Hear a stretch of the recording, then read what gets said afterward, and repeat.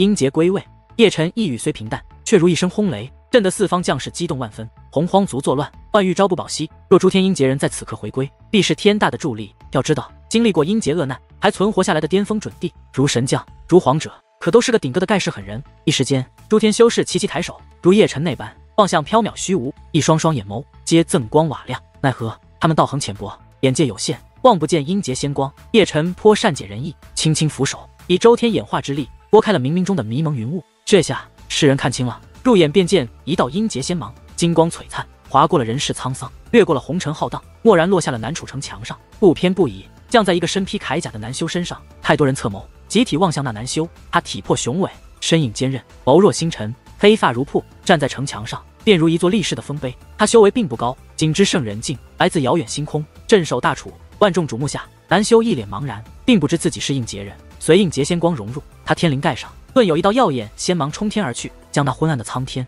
戳出了一个大窟窿。乾坤动颤，而后便见他一步踉跄，他那张平平凡凡的面庞，在世人的注视下，一点一滴的变换着，化作了另一张尊容。楚皇，但凡见之的大楚人集体惊愕，我娘了乖乖，竟不知身侧还处着一尊盖世皇者。最震惊的还是那些距离楚皇较近的人，差点惊掉下巴。就在方才，他们还与阴劫楚皇聊得很开心，可一道阴劫仙光降下，一个普普通通的圣人竟瞬身化作了皇者。阴劫楚皇的家族也是一脸的懵，哪会想到自家的后辈是一个阴劫人，而且还是大楚的第一皇，颠覆人生观。一个应劫的楚皇让他们的家族荣幸之至，也不怪他们如此，只因应劫的修士容貌多与阴劫前不同，包括血脉、本源、道则也与阴劫前大不一样，或者说就是一个全新的人。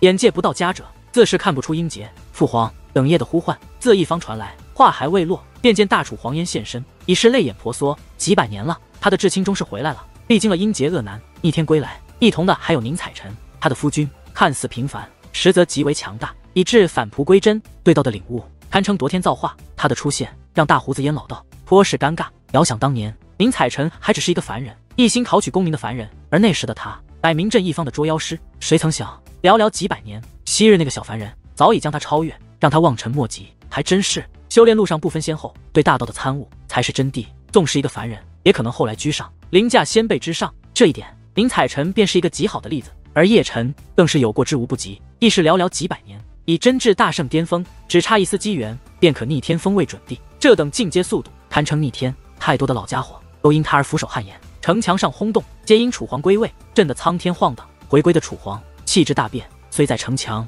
却似立在时光长河上，古老遥远。他的道则似隐若现，本命意象也频频显化，勾勒出一幅幅玄奥画面。那等景象看得世人恍惚。楚皇微笑，笑中载着一抹沧桑，比阴劫前更可怕。楚宣难语，阴劫中洗尽了业障，皇者的道更纯粹。叶辰悠悠笑道：若是可以，我也想来一场应劫，以涅槃蜕变。你是想去泡妞吧？楚灵瞥了一眼，瞎说，还不承认？花心大萝卜。上官玉儿撇了撇嘴，别闹，看第二道阴劫仙光来了。几人逗乐时，便闻惊呼，世人的目光皆从楚皇身上挪到了缥缈虚无，入目便见第二道阴劫仙芒划过，亦是金芒璀璨。这次是哪个？碧游望了一眼叶辰。太王。叶辰笑道。他这话刚落，便闻一声嚎啕大哭声，真真惊天地泣鬼神。仔细一瞅，正是龙腾那货。要说太王之子，也是一头性情中人，未等太王真正归位，已哭得一把鼻涕一把泪。第三道阴劫仙光来了，嘶喊声又起，世人扬手，俩眼珠顺着那道仙光转动，目送他划过了南楚城墙，落向了南疆方向。准透贼好，直奔一人就去了。见之，萧晨一步踏出了城墙，奔向南疆。如此举动，无人再说，归位的必是战王。果然，不久后南疆方向便传来龙吟声，虽隔着无数缥缈，可世人恍似能望见一头黄金龙。须苍穹嘶吼咆哮，那是战龙在天，来一种无敌战意，化作的龙形。接下来的第四道阴劫仙光，不会是玄黄吧？柳如烟仰眸，望了一眼苍穹，便又侧手看向身侧的南明玉树，见南明玉树眸含水雾，众人也无需再问，的确是玄黄。阴劫仙光划过天穹，落在了北楚南燕大泽。乍一看，阴劫的他在人潮人海中也是一个不起眼的小辈，如楚皇那般，应劫后尊容变了，血脉、本源和道则都变了。若非阴阶仙光落在他身上，世人也不知他就是玄黄。父皇。南明玉树一声哽咽，一步迈出了城墙，直奔南燕大泽。多少年了，日日夜夜担忧，生怕父亲葬身应劫中。此番见父皇归来，流下的泪也是喜极而泣的泪，真好。叶辰笑了笑，还看不去接老丈人，处这作甚？昊天狮月一脚给这货踹了城墙。叶辰干咳，不挨这一脚，他都忘了玄黄乃他老丈人。于是乎，叶大手还是过去了，不是以大楚第10皇的身份，而是以女婿的身份，那画面就很养眼了。一门有2太皇者，哦不对，还有一个大楚第11皇，也是他们家媳妇。玄皇笑得温和，对女儿南明玉数十溺爱，对女婿叶辰就有点脸黑了。这就是老丈人的通病了，好好呵护的一盆花，一不留神儿就被一个叫女婿的王八蛋给端走了。再回城墙，气氛是尴尬的。之所以尴尬，是因除了玄皇，还有不少人凑到了南天门，有北楚昊天界的，东岳上官家的，丹城的，皆是叶辰他媳妇的娘家人，也如玄皇那般，看叶辰的脸色有点黑。有属上官家的人脸色最黑，他们家的俩公主，一个上官玉儿，一个上官寒月，都被某个贱人给拐走了，被一帮老家伙围着。叶辰一脸干笑，总觉浑身凉飕飕。没错，他就是那个叫女婿的王八蛋，把人精心呵护的盆栽端走了一盆又一盆，领回家当猪养了。这么些个老丈人聚一块，该是有话说。城墙不远处，卜三通揣着手，唏嘘不已，把叶辰那霍揍一顿才好。媳妇多是人家本事，换你行吗？乌鸦瞥了一眼，老杂毛，你比老子好不到哪去。真不巧，老子有媳妇，你丫的没有。我快，第5道阴劫仙光来了。正说间，吴三炮那大嘴巴咋呼了一声，大眸灿灿，激动差点栽下城墙。第5道仙光乃紫色的，未等落下，便见燕飞美眸迎了水雾。很显然，第5个阴劫归位的人，三宗始祖辰皇玄辰。而后第6道、第7道阴劫仙芒联袂显化，落在北楚。同一时间，周天意和地范不分先后踏出了城墙。见此一幕，世人无需去问，便知阴劫归来的乃东皇和天葬皇。一如阴劫前，气盖八荒，光辉普照大好山河。至此，大楚阴劫的皇者尽数归位。月皇也来了，落在了城墙上，与众皇者并肩，一字排开，包括叶辰和柳如烟。大楚11尊皇不多不少，巍然而立。那一幕也是一道亮丽的风景，更是一种象征。多少年了，大楚皇者齐聚，他们背影便是一座不到的丰碑，每一个都有不朽的神话，会被后世代代传颂。不得，终究是陪衬。国王魁羽将摇头一笑，不看开了。王与皇无关紧要，妖王灌了酒，笑得飒然。其他如鬼王、血王、噬魂王、幽冥阎罗王和巫纣王皆如此。年岁太久，早已过了争雄的年代，支流峥嵘岁月，不孝半炷香。城墙上的人又齐扬手，又有阴劫仙光，并非一道，是7道，占了赤橙黄绿青蓝紫7种颜色，给昏暗的天增了7抹绚丽的色彩。世人遥望下，7道仙芒奔向了各方，有1道落在了北镇苍原，2道落在西陵幽谷，1道落在东陵古渊，剩下的3道越过了南楚城墙，1道去了东岳，1道去了南疆，1道去了西蜀。7道仙芒各有各的归属，落在了7道人影身上。帝尊座下第2神将三生，第3神将天元，第4神将北陵，第6神将花青落，第7神将莫道，8神将玄劫，9神将应龙。世人一声声轻喃，怔怔望着各方，望着踏天而来的众神将，皆沧桑古老，恍自遥远时代而来，带着专属他们的传说。盖世的神将曾随帝尊征战天下，也是一个时代的象征。天九也来了，8尊神将亦是整齐的一排，可以得见他们的神色皆刻满哀凉。帝尊座下9大神将，缺了一个。第1神将天清早已葬身在应劫之中，第1神将不在了，却有一人补上了他的位置，那是帝轩。帝尊的亲妹妹也自阴劫中归来，一如当年风华绝代，绝世的仙颜暗淡了世间芳华，看得世人心神恍惚。他就是一尊谪仙，不食人间烟火，比幻梦还遥远。轰隆声中，2道阴劫仙光一同滑天而来，这2道仙光就很有意思了，朝着一方而去，落在了南楚城墙下，落在了2人身上。而那2人还是一对夫妻，九剑仙、瑶池仙母。世人惊异，只因他2人尊容已变回，诸天人皆认得。这瑶池大长老张了张嘴，瑶池的长老和仙女们也个个神情奇怪，都知剑仙和仙母的情缘早已古老了岁月，阴劫前空留一世遗憾。谁曾想阴劫中弥补了遗憾，这个阴劫好，生米煮成熟饭了。太乙真人意味深长道，九剑仙那个榆木疙瘩终是抱得美人归了。老夫掐指一算，洞房的画面该是很香艳，很香艳。叶大少这一话说的那叫一个语重心长。九剑仙和仙母那啥时他也在场，当年若非被姬凝霜生拉硬拽，他能正儿八经的从头看到尾，再拍不少珍藏版。比起他，姬凝霜的脸颊也稍有些绯红了。不得不说，昔年的画面的确够香艳。谁会想到九剑仙和瑶池仙母竟会在应劫中结成伴侣，而且还上了床？城墙上下人山人海，最尴尬的是瑶池仙母和九剑仙俨然已是万众瞩目。去看瑶池仙母的脸颊已红了个透顶，虽已阴劫过关了，可阴劫中的记忆还在。他与九剑仙在床上颠鸾倒凤的画面也死死刻在灵魂里，如似魔咒，淹没了他心神。再瞧九剑仙被那一双双眼睛盯着看，也镇不住场面了。阴劫中的事也是记忆犹新，耳畔还时而响起瑶池仙母的娇喘声，那是一段段美妙的乐章，让人不觉心猿意马。在一起，经久的宁静被熊二那货一嗓子给打破了，嚎得太突兀，以致立在他身侧的徐福被惊得一阵尿颤。在一起，大楚的人才纷纷起哄。在一起，玄荒的人才们则是以小元皇和魁牛为首，嚎得那叫一个响亮，愣是给大楚人才的吼声压了下去。在一起，诸天的人们也纷纷响应。这下不只是小辈了，还有老辈们也一个个如打了鸡血，都不知还能不能看到明日的太阳，都破开喉咙开嚎了。一路逆天修道，也难得狂野一次。喊得地动山摇的。天下有情人终成眷属，此乃世人所乐见的，促成一对儿是一对儿。最主要的是，剑仙和仙母的情缘着实太苦，在一起，这等豪声惊天地泣鬼神，响彻大楚天地，一浪盖过一浪，甚至于还压过了轰隆声，震得地动山摇。而世人们的举动，则很好的诠释了一句话：人心所向，众望所归。这帮小崽子端的有情调，借明山上，明帝与众心肠道，打仗呢，扯什么蛋？难道不知已被洪荒族围了？不知何为情，汝自不懂何为情调。帝荒悠悠道。这话一出，明帝的脸色不由黑了一分，怎听不出帝荒话语的意思？这显然是在说你丫的没媳妇，没话语权。他的脸色黑了，帝荒的腰板就挺得笔直了，总算逮住机会了，扬眉吐气的感觉着实的爽。活该你没媳妇。世人有世人的情调，至尊自也有至尊的情调。多少年了，一尊大成圣体，一尊大帝，就靠着这种情调乐呵了。就喜看对方脸色发黑，越黑老子就越开心。在一起。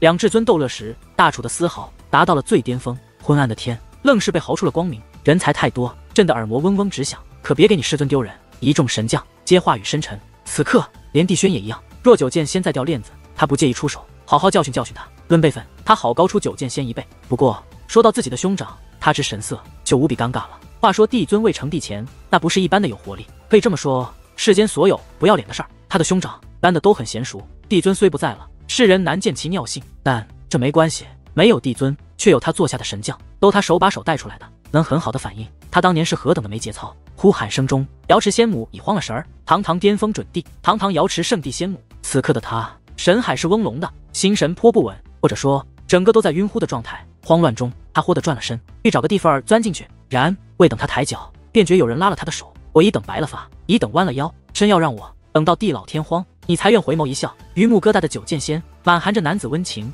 时隔无尽岁月，终是伸了手拉住了他爱的人，吐露了潜藏心底的话语。他的声音沙哑沧桑，让人听了只想哭。瑶池仙母娇躯一颤，偶有水雾萦绕，蓦然间忆起了多年前那时的九剑仙何等桀骜不驯，仅为一语承诺，默默等了一年又一年。此刻的他哪还有昔日半点神姿，苍老的让人心疼。负了年华，却是未负他，时至今日还在等。仙母终是回了身，对着他的九剑仙露了一抹轻视的嫣然，便如那年桃花树下一个不谙世事的小姑娘，拖着他的小下巴，带着一丝俏皮，对自己的心上人笑得清灵灿烂。万众注视下，一个帝尊的徒儿，一个瑶池的仙母牵手走过，像极了婚礼现场，受世人瞩目，受苍生祝福。问世间情为何物？瑶池大长老一声叹，却是笑着摇了头，并未阻止，也不忍心去阻止。他们的情缘太苦，看吧，还是九剑仙尿性，圣体拐走了东神，轩辕弟子拐走了瑶心，他最出类拔萃，直接拐走了瑶池仙母，仙母都被拐跑了，咱也放肆一回。此话一出，太多人眸光一亮，都走向了一方。有老辈也有小辈，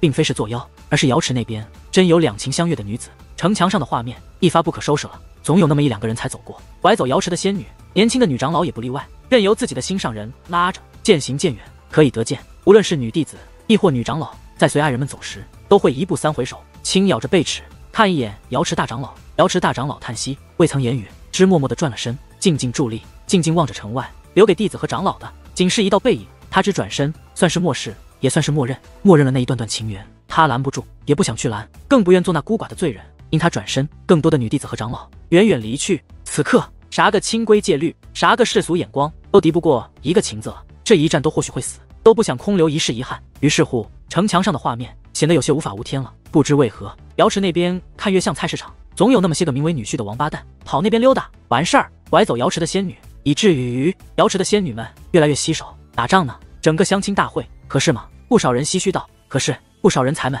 如小元皇，如魁牛，也跑去那边凑热闹，含情脉脉的，一本正经的，总想拐个媳妇回家。对于这好的，瑶池下手从来不手软，吵死了打，正经人还是不少，那是真的去领媳妇的，早已许下山盟海誓，一对又一对。瑶池的长老们自不会阻拦，真好。叶辰笑了笑，老爹，你要不再去领一个？叶灵嘿嘿一笑，戳了戳叶辰，当年能把九娘拐回来，今日还能再拐几个？此事靠谱，上官玉儿唯恐天下不乱，也跑上来起哄了。狼多肉少，我就不抢了吧。装再装，众女皆被逗乐，皆白了叶辰一眼。轰轰隆隆中，瑶池那边终是陷入了沉寂，却略显得凄凉。除了瑶池大长老背对世人而立，皆已是成双成对了。都别动，我来。古三通一甩脑袋瓜，随后还抿了抿头发，颠颠跑了过去，搓着老手，笑呵呵的。继而他就从城墙上一路飞出去了，准确说是被人一脚踹飞出去的。出手者乃叶辰一熟人，钓鱼老叟准帝。比起古三通，他的逼格就高了，缓缓走来，与瑶池大长老并肩而立，笑中也带着沧桑。美女，一个人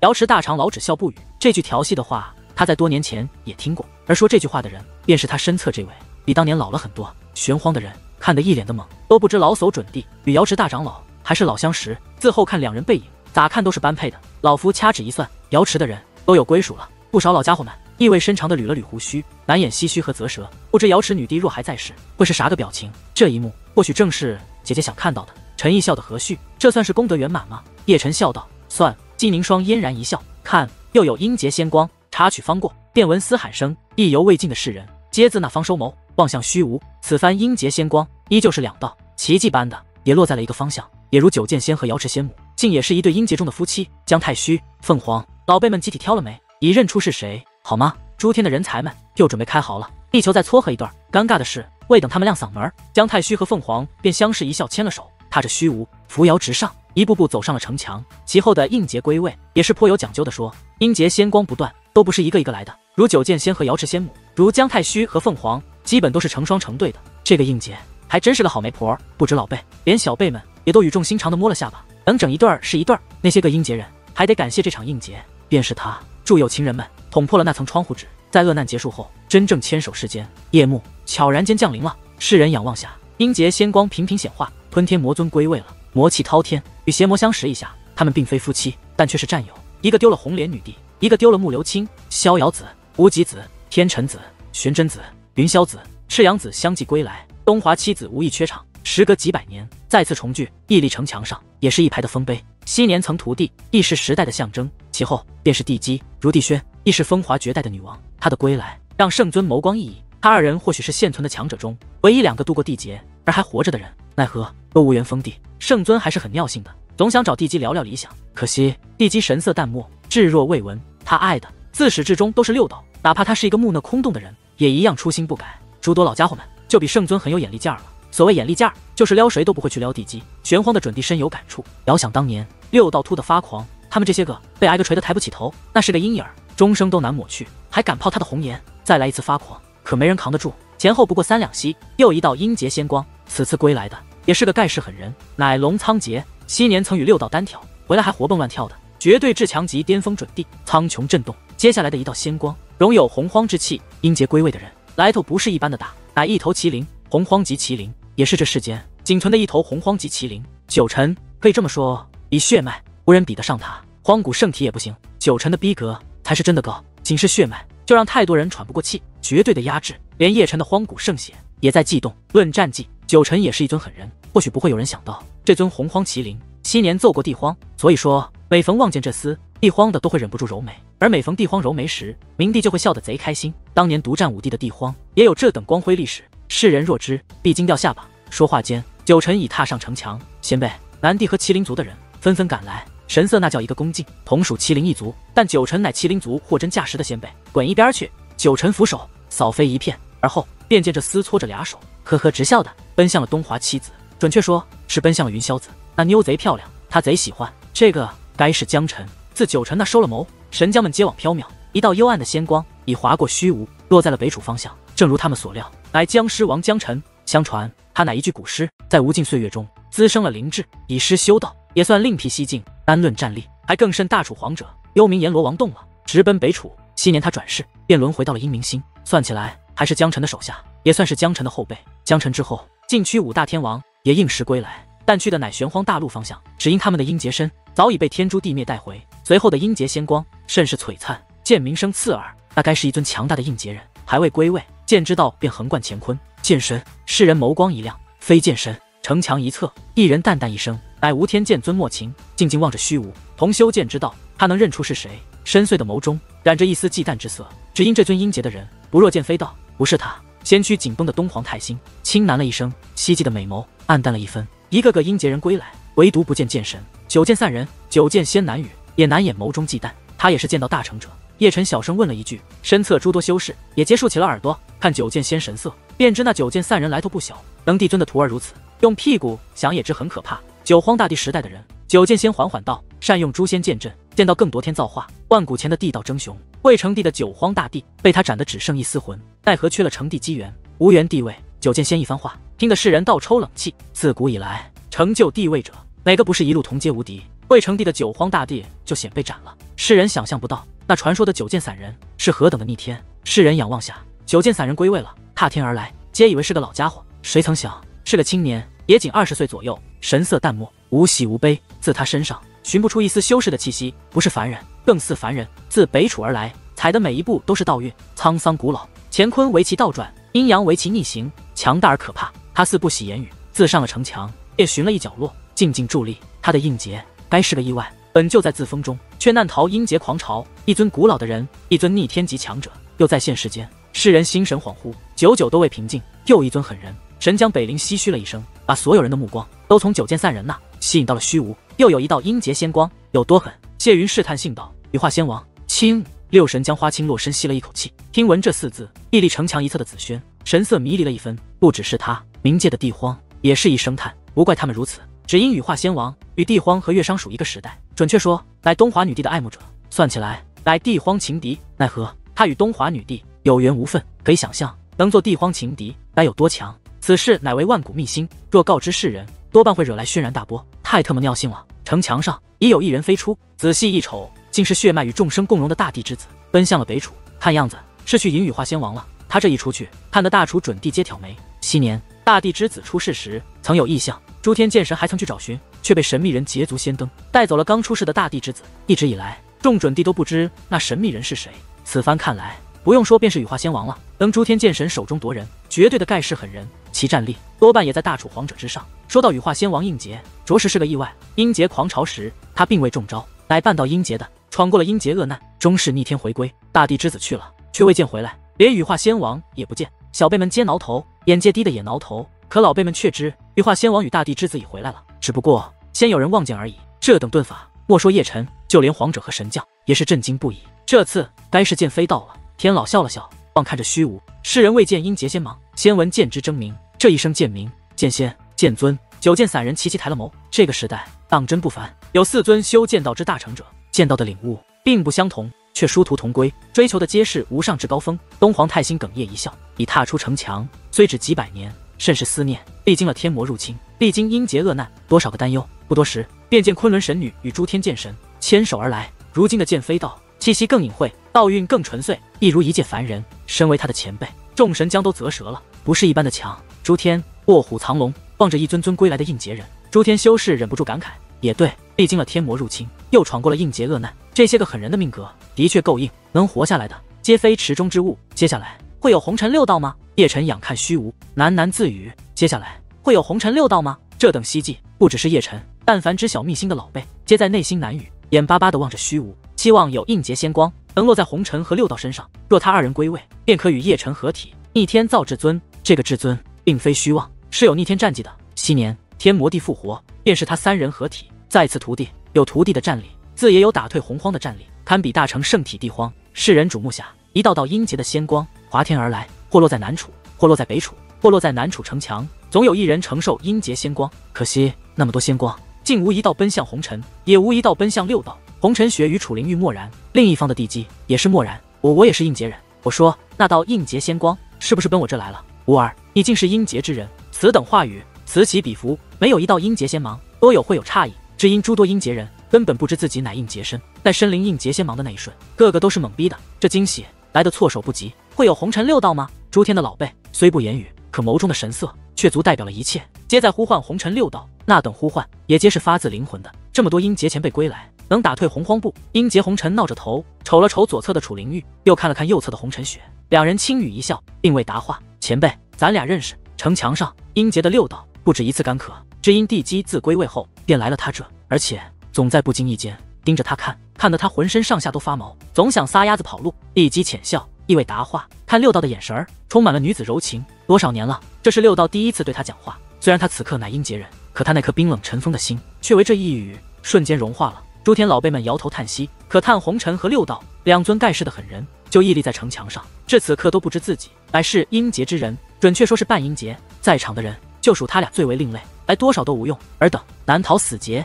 洪荒族皇的阴笑，在这让人无法抗拒的魔力，蓦地响满大楚。洪荒准帝不计其数，自看得出诸天阴劫人归位，但这都无关紧要。诸天有巅峰级强者，他洪荒大族自也有，而且还比诸天多得多。真要开打，诸天差远了。诸天准帝不语，双方之阵容，洪荒族清楚，他们自也明白战力的绝对压制，除非至尊级，否则谁能力挽狂澜？傻逼！洪荒的都傻逼，老辈们无语。可诸天的后辈们不干了，也不知是哪个人才，突的狼嚎了一声嗓子，整个大楚都炸了。各方人才纷纷响应，一个个都飙起了嗓门，骂得可谓惊天地泣鬼神。不是吹，诸天的老辈们已听不到轰隆声，满耳朵皆是骂声，震得脑瓜子都嗡嗡的，就如挨了一棒槌那般。由此后辈无心甚慰，众神将齐齐深吸了一口气，与洪荒族骂战。无诸天万域何曾输过？天老捋着胡须，德老捏着胡子，一个意味深长，一个语重心长。这话倒是大实话。每次叶辰与洪荒干架，没有这帮后援团，精神上支持叶辰，可嘴巴上却骂得洪荒抬不起头。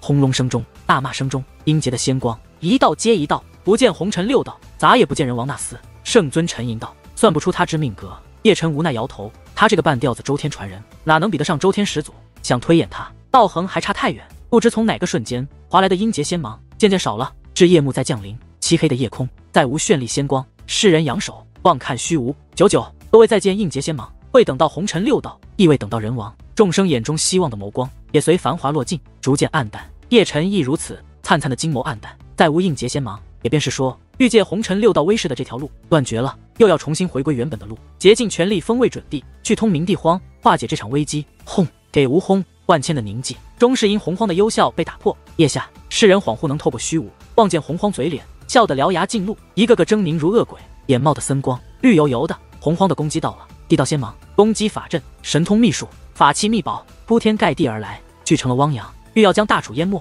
护天结界震斩，整个大楚山河都嗡隆晃动，震动来的庞大，太多的大山巨岳轰然崩塌，碎石漫天崩飞，太多的殿宇楼阁因此而炸毁，青砖石瓦在坠落中化作阴灰，要战那便来，谁怕谁？依旧是诸天的后辈怒视着洪荒，骂声响亮。特别是大楚的后辈，神色最决绝，无丝毫的惧意。当年他们的先辈们便是在这片土地上抗争，连天魔都打退了，会怕洪荒？分兵镇守。楚皇说着，第一个踏出城墙，直奔北镇沧源。与其一道的还有大楚其他8尊皇者，气势浩荡。其后9大神将去往了西陵幽谷，东华七子、洪荒麒麟9臣去了东陵古渊，无天剑尊、九剑散人、天老地老等准地去了南燕大泽，九剑仙、剑飞道、瑶池仙母和东皇太等准地去了南楚东岳，圣尊、位面之子、龙仓颉等准地去了西蜀，魔渊、邪魔、地基等准地去了南疆，幽冥圣主、回牛皇、圣元皇、麒麟皇等准地去了北岳，剩下的诸天准地则分成2派，其后一派奔向了各个山峰，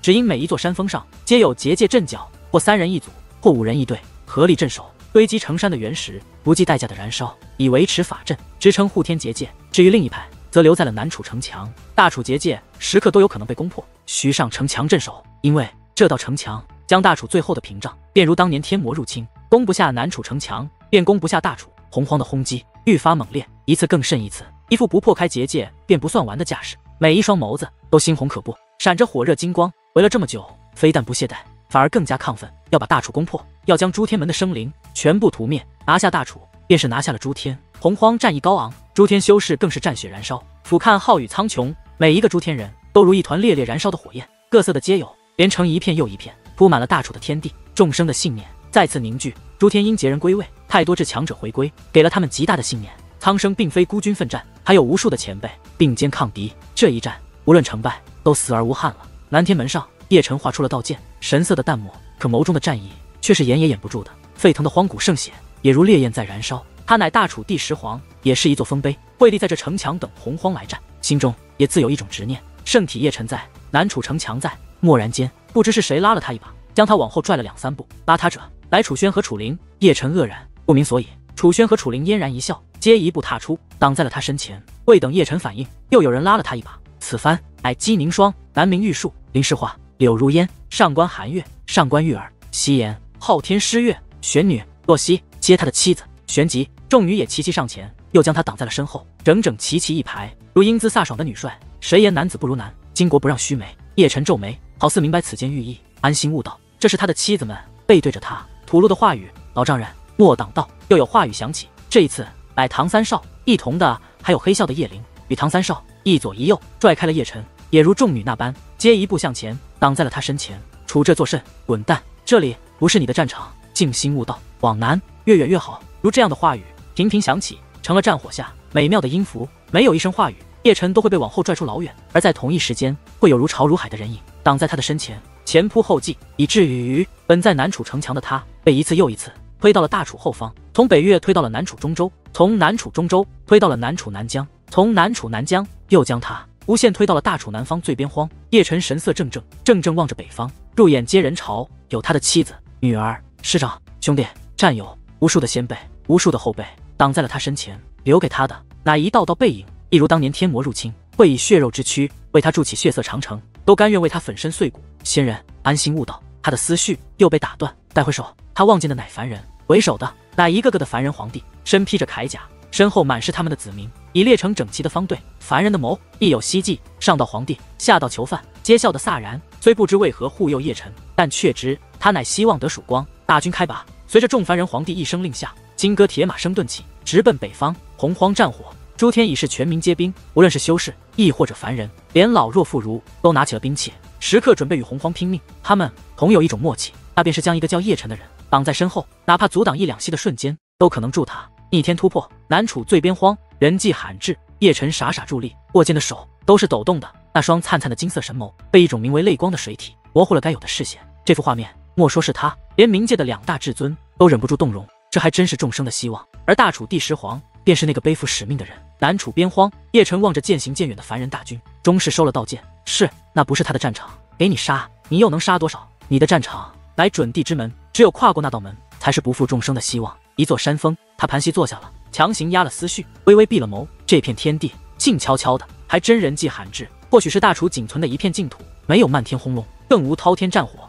也仅他一人。盘坐的他，如老僧禅坐，宝香庄严。他之心神已入道之境，他所在的天地变得混混沌沌，混沌中画出了苍天与大地，万物演化，生灵丛生，继而万物一点点的消亡，又归于混沌，一次次变化，一次次演化，心神不变，道却在变。随微风起，诸多玄奥异象频频幻化，青龙盘旋，凤凰嘶鸣，白虎咆哮，玄武脱落，道无止境，变化万千。冥冥中，他又望见那道虚无的门，修世界命其为准地之门，他还是那般缥缈，虽望得见，却望不可及。而他与那道门的距离，仿佛比生死还遥远，欲要跨过，需垫脚石。第一次，他迈出了脚步，一步跨出，化作了神龙，盘旋直上，直奔那道准地之门。胡闹！冥帝一语沉声，好似能望见那一幕，也好似知道叶辰如何想的。这是要强行突破。一侧，地荒的眉头也紧皱，无突破机缘，强行进阶的话，成功的几率绝对是0，而且还会因进阶失败而逆遭反噬。果然，3息还未过，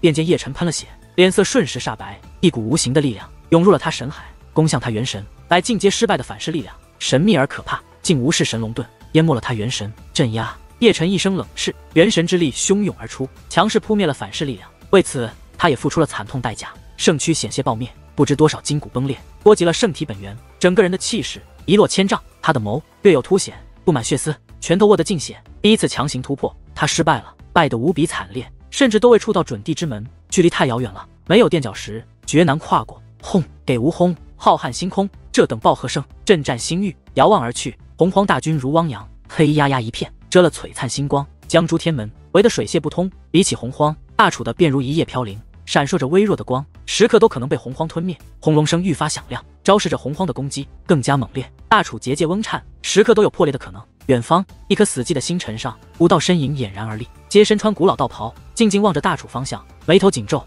脸色亦难看。那是禁区5大天王，也已归位，也早已来了这颗古星，静静观战。大楚防御虽强，也挡洪荒攻伐。忘川天王悠悠道：“这还是借了他们10尊地气，不然早已被攻破。”黄泉天王叹道：“过了阴劫恶难，却有更大的恶难。”领土天王无奈的摇头：“该死的诛仙剑，真好大的神通。”炼狱天王冷哼：“是个暴脾气。”古老深邃的眸寒芒四射，杀机太狠，致使4方星空都寸寸结了寒冰。这股杀机是对诛仙剑，也是对洪荒。天虚天王不语，眸中难掩无奈。自归位的那一瞬，便知这场战火禁区参与不得，或者说这场战火来得太不是时候。禁区纵有心相助，也没那份心力。10尊地气已是禁区所能援助的最大极限，能否扛住洪荒攻伐，还需要诸天自己，他们无能为力。随着一声叹息，5人齐齐转了身，踏着虚无，渐行渐远。可以得见，在归途中，5人都在不经意间望了一眼虚无，似是能透过人冥两界望到界冥山，望见疯癫的2大至尊。大楚的轰隆并未因他5人离去而停歇，反而更甚雷霆轰鸣，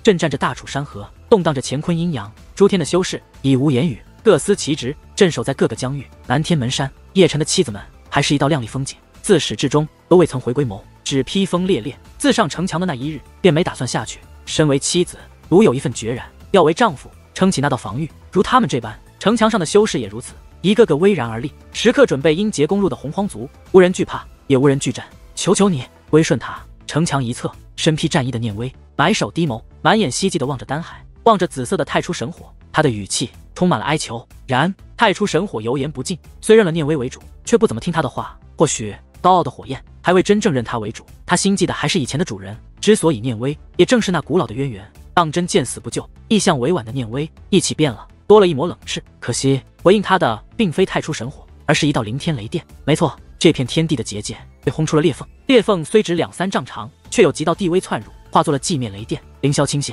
念威色变，瞬身后遁，奈何那道雷电太快，而且似有灵性，仿佛盯着他那般，直奔他劈了过去。邪有可怕地威，快到极致，电光火石间，太初神火一涌而出，化作了一面火焰盾牌。金属碰撞声顿起，可怕的雷电未能劈开盾牌，只在盾牌上擦出了雪亮火花。不过太初神火也不好受，萦绕的紫色神光暗淡了不少，蔫不拉几的溜烟儿又窜回了念威的丹海。女娃，闪开！诸天的准地已自四方围来，合力系了法阵，补上了那道裂缝。方才补上这道裂缝，他方又有裂缝显化，每一道裂缝都有雷电倾泻。身在其下的人，底蕴薄弱者，稍有不慎便会被劈得灰飞烟灭。速速补裂缝！这等嘶吼声，各方皆有，响满大楚。大楚结界在削弱，更多裂缝被轰出，南北楚各大域皆不例外。窜入的地道杀机，毁天灭地，化作的一道道雷电，连接天宇的，肆虐在天地间。这一日又是恶难的一日，因裂缝频现，不知多少人葬身，亦不知多少阵脚崩坏。幸好诸天修士够顽强，硬生生的撑过了。比起北方的轰隆，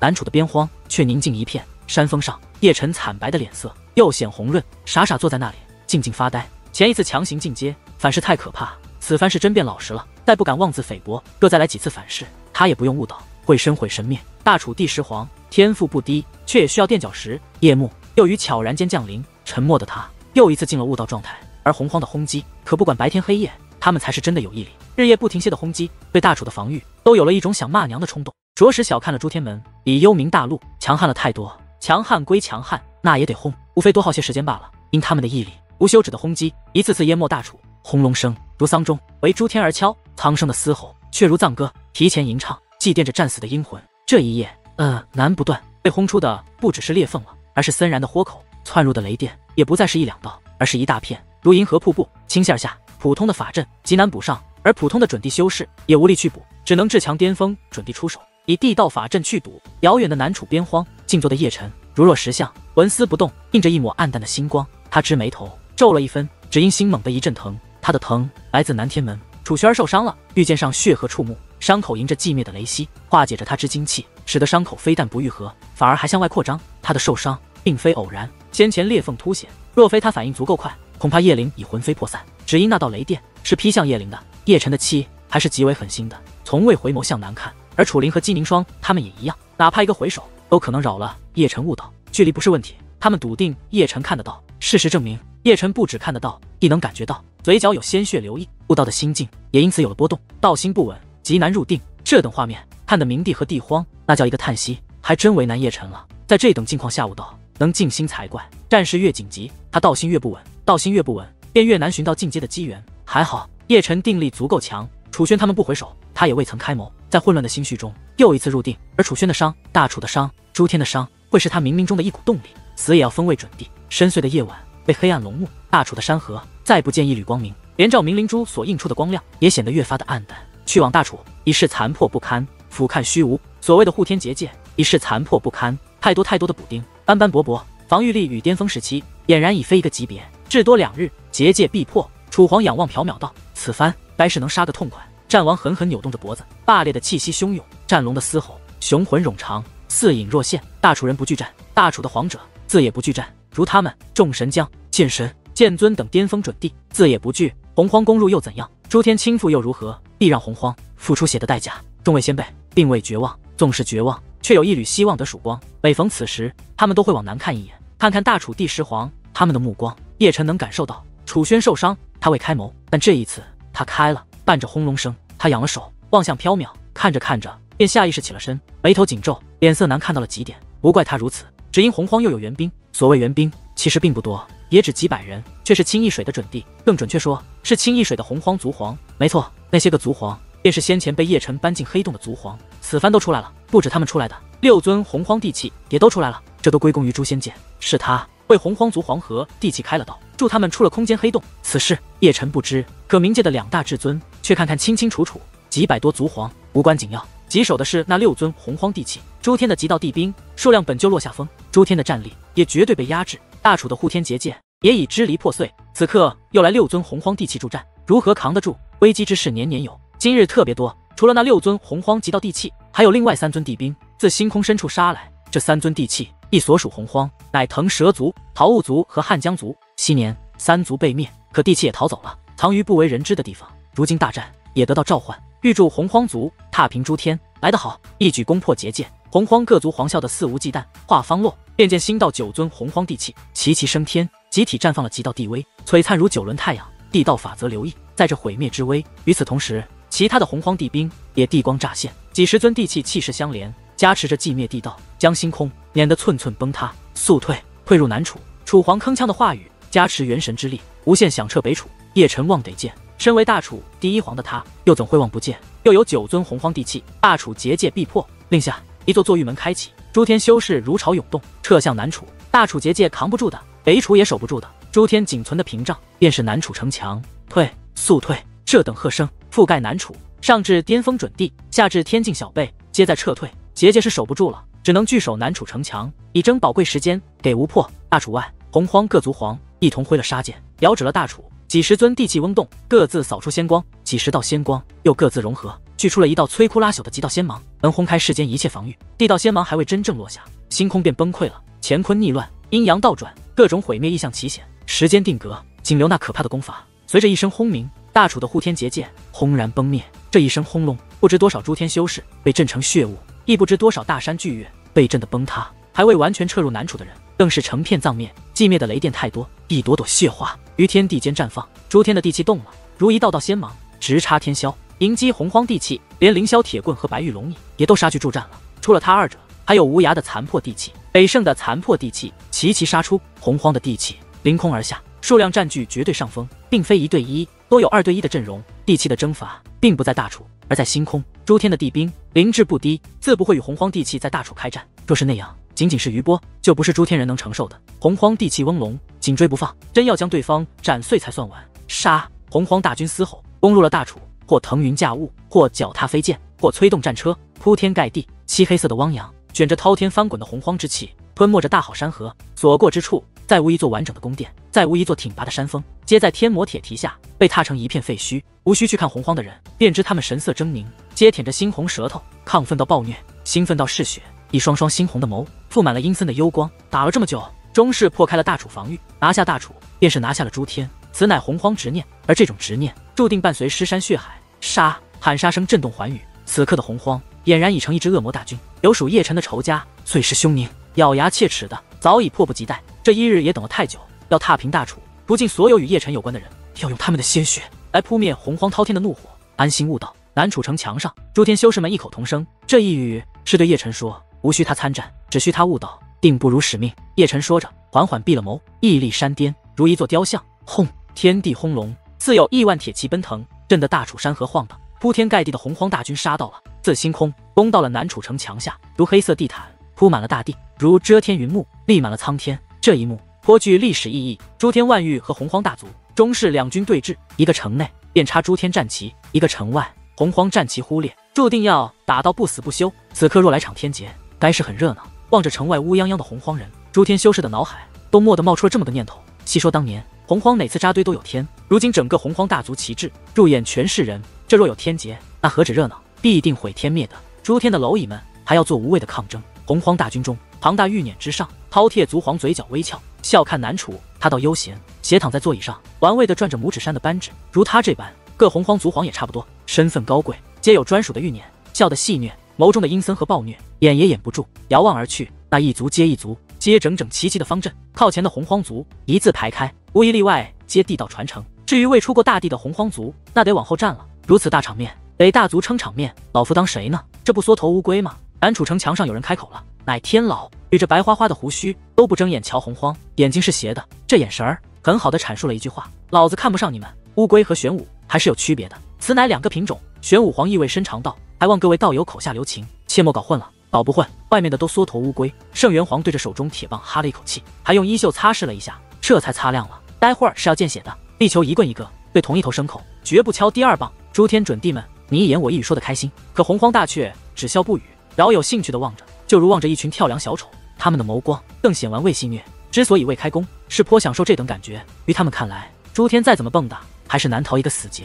而诸天人绝望的神情，会是他洪荒族最大的乐趣。这会是一种默契，诸天和洪荒间独有的默契。这种默契所造就的，乃暴风雨来临前的宁静，极其压抑，空间都为之凝固。底蕴较弱的修士，连呼吸都困难了。可有哪位要找乐子？若无，本皇可下令开工了。穷奇族皇悠悠道，说着左右侧了眸，瞥了一眼其他洪荒族。别说这一隅土路，真救人一步走到了阵前，那是一尊魁拔，货真价实的巅峰准帝，而且并非普通的巅峰准帝，所属乃至强极，看似苍老，可其血脉却极为可怕，气息似有似无，周身有异象幻化，异象中有骄阳既毁、星辰崩灭的画面，乃他道的阐述，修的正是毁灭之道，有点道行。九皇见了，吐露了这么一语，洪荒族的准帝皆属骨灰级，无论血脉亦或本源，皆碾压后世，竟由岁月沉淀，更是可怕。自不缺至强级准帝，看样子是要找人单挑。回牛皇冷笑，已拎出战斧，若对方挑战的乃是他，他不介意出城一战，纵之斗不过魁拔，一定会战。只因他乃地道传承，不能辱没先辈威名。两军对垒，总得挑几个扛把子出来练练。真要单挑，那才乐呵，能争取更多时间。圣尊抿了抿头发，整啥都行，就是不怕单挑。若独战，这个时代的强者，他还真没怕过谁。自然与圣体那等妖孽另当别论。看洪荒这架势，是要把我等一尊一尊耗死。洪荒族嘛，都脑残，就剩这点乐趣了。赤阳子耸肩，单挑咱不怕，就怕全涌过来，咱这阵容还真挡不住。都长点心，无论那货要挑战谁，尽量拖延时间。这句话诸天都赞同，他们缺的就是时间，哪怕1两炷香的时间，都有可能撑到叶辰封位准帝。即使洪荒大族这般讲究，非要找人练练，那得接着不是，能争1秒是1秒。比起诸天，洪荒人的神情就格外惬意了。不急，他们真不急。大楚结界都攻破了，被围在南楚的诸天人已是瓮中之鳖，被灭乃早晚的事。难得来一趟诸天门，那得尽兴才行，不找人练练，哪对得起两军的对垒？如此画面，明帝都被逗乐了，都打到家门口了，支差一个命令了，还特么有单挑这等操作。洪荒脑子是真不好使，身侧的地荒看得更通透。洪荒哪是脑子不好使，分明是狂妄之计，都有虐人的变态心理，要当着诸天的面把诸天的巅峰强者一尊尊的耗死，要一点一滴磨灭诸天的信念，那才是洪荒想看到的。万众瞩目下，魁拔准帝侧了眸，望向了一方城墙。很显然，他要挑战的人就在那一方城墙。他的眸甚是枯寂，如深邃星空，亦如死寂幽渊，有道运演化，隐有毁灭之力，让人不敢直视。多看1秒，心神就可能被吞噬。朝这边看，明显是要找老孙干仗。圣元皇一声铿锵，拎着乌金铁棍踏出了城墙，大烈气息展露无遗。然未等他开嚎，便觉有人拽住了他。下一瞬，刚踏出城墙的圣元皇便又被随意扔回了城墙。出手者乃无天剑尊莫晴。没错，他也出了城墙，只不过比圣元皇晚1秒。要不咋说是剑尊扔一族圣元皇，就如扔石头那般。同为巅峰准帝，他不知强了圣元皇多少，俩人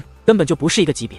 此番并非他装逼，是因魁拔准帝真正要挑战的是他。这就得聊聊星空的事儿了。来大楚前，他在星空救了叶辰，顺便还灭了一尊巅峰准帝级的魁拔。而那尊魁拔和城外这尊明显是一个族落，乍一看还有那么点相像。事实正是如此，城外的魁拔要挑战的确是他，而先前被斩的魁拔乃是他这一脉的侄孙。之所以知道是剑尊灭的，是因他施了逆天大神通，推演出了那日画面。此番他一是复仇，二是要当着诸天和洪荒的面斩了剑尊，不只施了恩怨，还要给他的战绩添上浓重的一抹。最尴尬的还是圣元皇都没搞清楚就往外冲，这下倒好，一逼没装好，当场插批了，真没面子。老爹，尴尬不？小元皇戳了戳圣元皇，滚！圣元皇一个气急败坏，一巴掌抡了过去。无人看他爷俩逗乐，所有人眸光瞩目的还是城外。剑尊神色淡漠，踏天而行，一步一个道运，无丝毫修饰气息透露，真就是一介凡人。但两方皆知，那是真至了返璞归真境，道运早已敛于无形。凡这等人皆盖世的狠人。胖子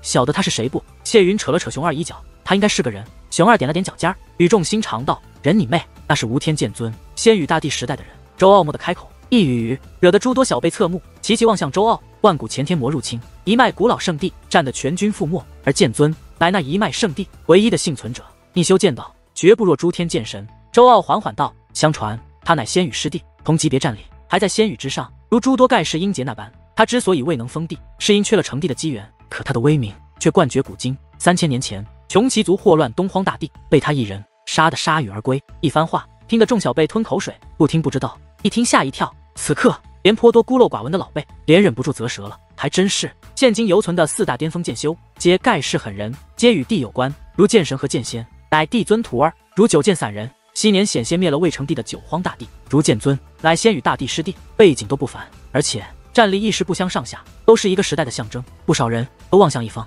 望向其他3尊极剑道之大成者，很强。冥冥中有着2字吐露，异口同声，出自剑神、剑仙和九剑散人，可以得见3人眸中皆有一丝忌惮，那份忌惮乃巅峰强者间一种独有的默契，战力不分上下，亦相互忌惮，皆缔造过神话。见到殊途，却大道同归。叶辰若在此，不知会不会骂娘。天老捏了捏胡子，为啥？一众小辈又齐齐望来，当年到处都收叶辰画卷的，就是剑尊了，更准确说是应节中的剑尊。德老接过了话茬，笑得贼乐呵。这不止小辈，连老辈们也扯了嘴角。大楚第10皇的画卷可都是珍藏版，在场的人基本人手一份，谁曾想兜售者竟是无天剑尊，太他妈新鲜了。不少人都扯开了储物袋，往里瞟了一眼，叶大少的画卷都安静静的躺着，这得好好珍藏。只因是从剑尊那买的，只因这些个画卷中都有一头名为叶辰的剑人。这么多人，有属熊二的腰背挺得最笔直，小胖子的脸上满满的皆自豪。剑尊到处兜售的叶辰画卷都是从他这买的，若说珍藏版，他这的画卷才是原版。我说人呢？看过储物袋的人再往城外，已不见那尊挑战剑尊的魁拔，就见一片血雾在虚无中飘荡，灭了。陆三通干咳一声，玩呢？太多人趴在了城墙，瞪得俩眼发直，那可是魁拔，血脉本源强大，还是一尊至强级巅峰准帝，一个晃神儿这就给灭了。传说中的无天剑尊是有多尿性，不止诸天人懵逼，洪荒人更懵逼。小辈们未看清，可老辈们却看得真的。剑尊也只出了3剑，魁拔就被灭了，一身地道仙法都还未来得及施展，也得亏叶辰没在这，不然必会被那尊魁拔逗乐，还想给你侄孙报仇。就你这战力，还不如你侄孙呢。谁给你的自信？打圣元皇就好，偏偏找硬茬挑战。你也是个人才，这厮不按套路来。回牛皇咧嘴道，一阵阵的尿急，说好的拖延时间，整得这般干脆利落，真不上道。目测先与大帝的师弟不喜套路。赤阳子干咳道，无独替魁拔族尴尬，北陵唏嘘，上来便挑硬茬。城外何止魁拔族尴尬，整个洪荒都是尴尬的，连邪躺欲辇中的各族族皇也都作证了，将对将单挑，一败涂地。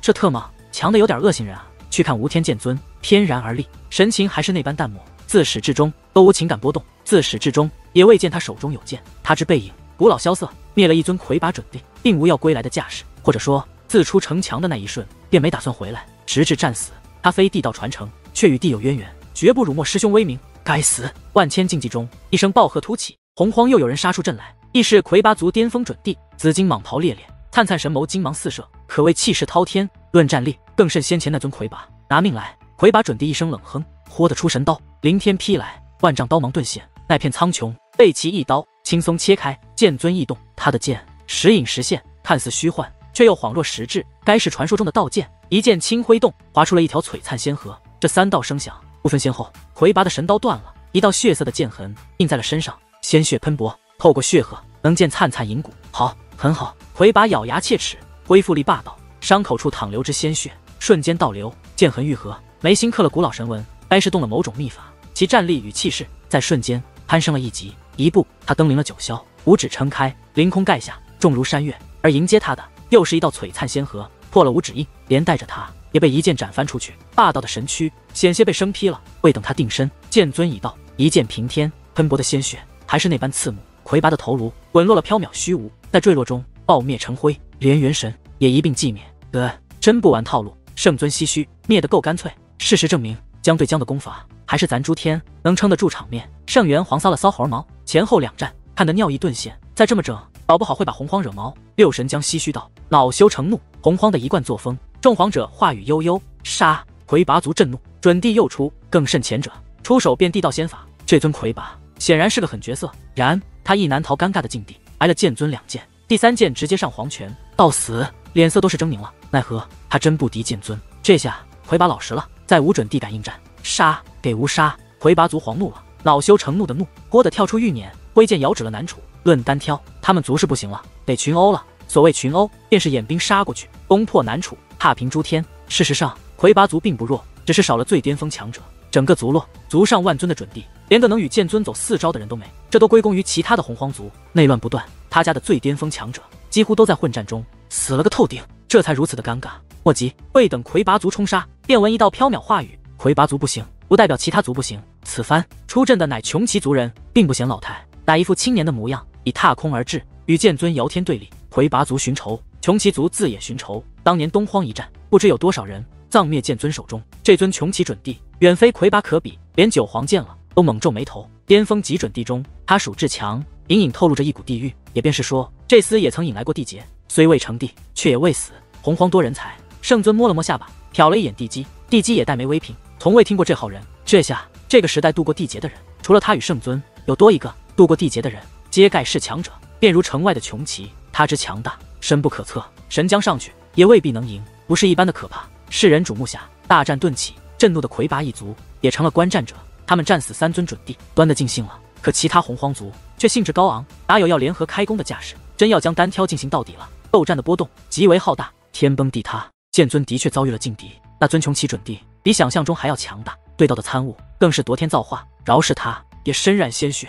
龙仓颉来战，一波未平，一波又起。未等剑尊与穷奇战落，便又闻报喝声，饕餮族出人了。无心观战，也无兴趣观战，一步踏碎了凌霄，指名道姓的挑战，惹得诸天修士集体挑了眉。饕餮威势滔天，他修得道，颇具侵略性，一双猩红的血眸，有一股可怕的吞噬力。也对，饕餮贪吃，所修之道皆吞噬之类，这世间没啥是他们不敢吞的，而且胃口贼好。看他架势，与龙仓颉有莫大恩怨，至于何种恩怨，也只他二人知晓。值得一说的是，他是个狠角色，亦不若剑尊，这般想死无自成全。龙仓颉弹道，一步出了城墙，诛灭。饕餮上来变攻，不给其喘息机会，龙仓颉就尿性了，不躲不闪不防御，正面攻伐，挨了饕餮一指，一掌凌天，被绝世神刀还好使，险将饕餮生劈了。诸天人暗自吞口水，能与6道单挑的狠人，果然不是盖的。自与饕餮开战，出手接地道仙法，一路压着饕餮打，都别动。这9头牲口，俺们来！轰隆声中，9大神将齐出，只因洪荒那方有人出阵，并非一个，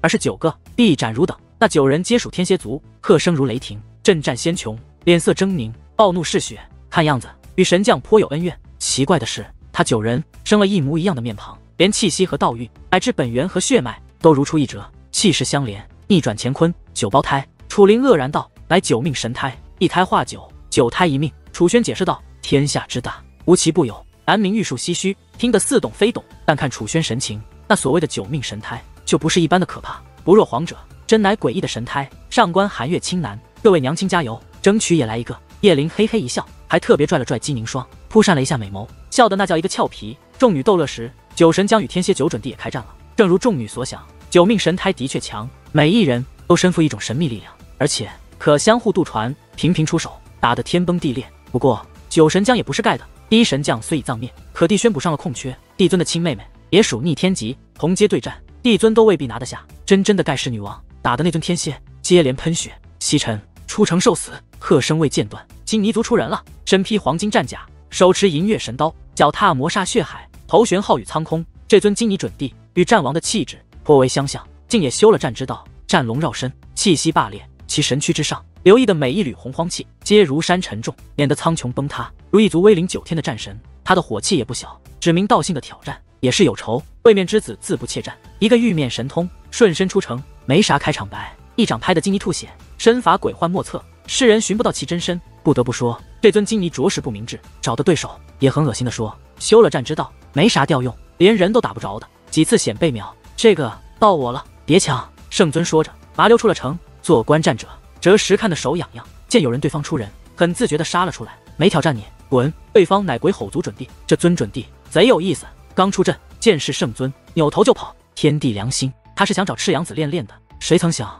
还未等喊话，迎面便撞上圣尊了，这就没法打了。他有多少斤两，他知道。与赤阳子斗能五五开，与圣尊斗那就是被灭的命了。诸天的狠人们不少，而圣尊就是其中一个。哪跑？圣尊一个跨越，挡了鬼吼的路，被看人少年模样，可那小手贼凶悍地说，一掌打得鬼吼神躯炸裂，七鬼吼无人呼，喝声顿起，鬼吼族那方呼啦啦的跳出了9尊准帝，皆巅峰准帝级，而且非一般的巅峰准帝。他们这一吼，听得诸天人想笑，说得怪好听，嚎得怪响亮，有种单挑，别他妈群殴，说好的练练呢，多多益善。圣尊大笑，顺化青年模样，战力飙升最巅峰，一人单挑10尊，丝毫不落下风，打得鬼吼准帝频频喋血。开玩笑，曾度过地劫的狠人真以为是说着玩的。九剑来战，圣尊大战正酣，丝毫又起。此声传自求于一族，有9道人影联袂走出，一字排开，个个身披铠甲，个个威势凛凛。本就长相凶狞，加之恶狠神情，更显狰狞。猩红的血眸有烈焰喷射，是为怒火。目测又是来寻仇的。玄武黄唏嘘道：“指名九剑，难不成是九剑散人？无需掐指一算，就是他了。”不少人仰眸，有一人已出城墙，正是九剑散人，踏着道运，扶摇直上，神色淡漠，必斩你！求于族九准地大喝，齐齐开弓，手中皆乃剑气，修的也是剑之道。9人9剑，斩出9条洪荒仙河，裂开了天地。每一条仙河都容有寂灭之力，可斩天灭的。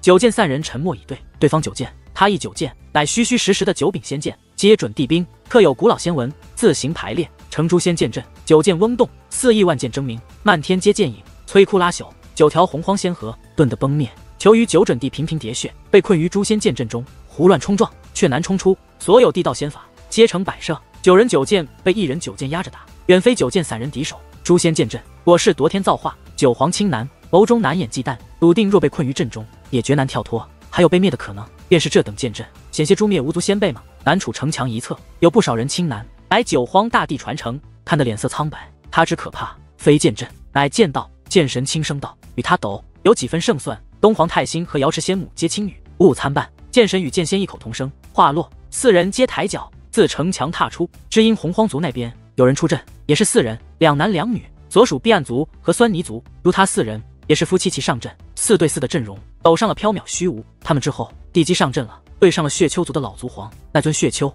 贼势强大，亦像洪荒魔土，铺天盖地，地基也不是盖的，风华绝代。货真价实的盖世女王，6道的红颜知己，是曾度过地劫。这等人道中有地运，可加持战力，皇者都不是对手，1对1独战，血丘自也不够看。说话间，陆天族9尊准地踏天而来，黄金神躯璀璨，街头旋准地兵，气势相连。未出手，天已崩，修寂灭之道。洪荒出人，诸天自不落下风。9皇联袂踏出城墙，9对9的阵容，战得乾坤逆乱，法则顿成虚妄。可见虚无血如雨下。陆天9准地虽强，但对上9皇，也知挨虐的份，好尴尬。柳如烟干咳，笑中有一抹惭愧。的确，他是很尴尬。大楚陇共11尊皇者，9皇皆巅峰准地，威震寰宇，而叶辰乃大圣巅峰，气盖八荒，曾屠过不止1尊地，偏偏只有他这第11皇者，咋看都是暗淡的。其实他并不弱，所属乃弟子级，奈何9皇和叶辰他们太耀眼，完全遮了他的风姿。魔渊、苍兰，滚出受死！柳如烟尴尬时，音笑声响满穹天，在这无上魔力，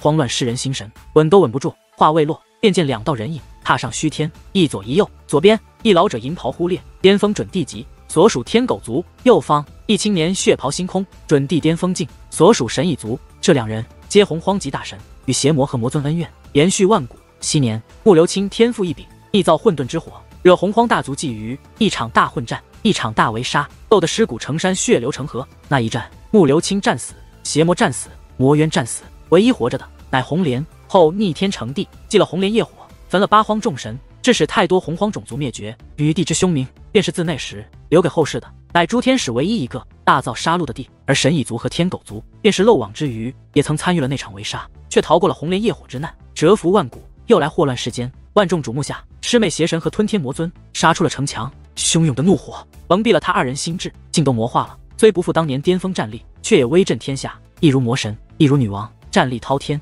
2对2的阵容，乃洪荒级大神的斗战，毁天灭地，可以得见。神蚁准地和天狗准地，远非邪魔和魔渊的对手。准确说，是他2人小看了魔渊他们，不再巅峰一样碾压。望着发狂的邪魔和魔渊，姜太虚不由一声叹。他也是洪荒时期的人，与吞天魔尊期间，当年那场惨烈的混战，他亦在场，非参战者，而是观战者，亲眼目睹了惨状，也是亲眼目睹了红莲成地，怒击业火，焚8荒众神。所以说，魔渊和邪魔的心境，他最懂。莫缅怀了，到我等了。逍遥子一笑，第一个踏出城墙，天辰子、玄真子、无极子、云霄子、赤阳子亦不分先后。姜太虚收谋，随之踏出。东华七子无意缺场，对上的乃地方族7尊准地，各顶各的顶峰，皆属至强级，不若皇者。东华七子当真笑话，地方7准地阴笑，下一瞬他脑袋便搬了家，被姜太虚一剑给削了，鲜血喷薄，猩红刺目。而大战更血腥，东华七子威震9天10地，也曾合力屠地，整体战力极强大，7尊对7尊。自一开始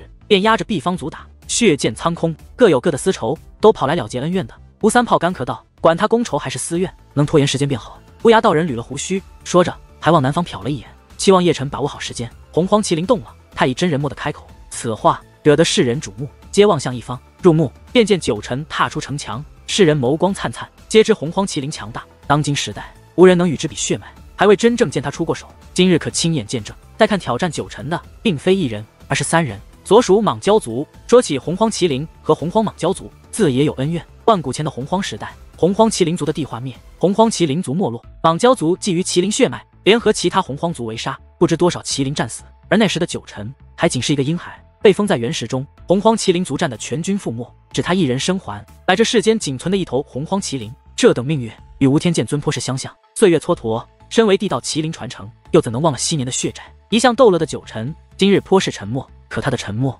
却让人压抑到窒息。只见天与地都结了寒冰，连乾坤与阴阳都被冻住，那是一股滔天的杀机。麒麟余孽，受死！3尊莽蛟阴啸，自3方杀来，各自化了本体，似龙非龙，似蛟非蛟，其体型比苍龙还大2圈，硕大的血眸，猩红欲喷血，看得世人心灵一阵阵的颤。但闻一声震天的嘶吼，九辰也化了本体，当真洪荒族麒麟，体型巍峨如山，其身每一块麒麟甲都闪耀着璀璨的仙芒，有一项半生修的竟是毁灭之道。血脉之强，使得整个洪荒族都忍不住皱眉。那是血脉的压制，3界无人能比。苍穹崩塌了，被洪荒麒麟碾得炸灭，扛不住他沉重的麒麟神躯。每一声嘶吼都如万古雷霆，震战着万古仙穹。斗战开启，一头洪荒麒麟独占3尊洪荒莽蛟，天穹崩灭，大地轰塌，洪荒仙光肆虐，无地道仙法仅是最原始的本体功法。瓢泼的血雨，凌天倾落，将天地染得血淋淋的。1挑3，九辰独占上风，压着莽蛟打。诸天人心惊肉跳，又吞口水，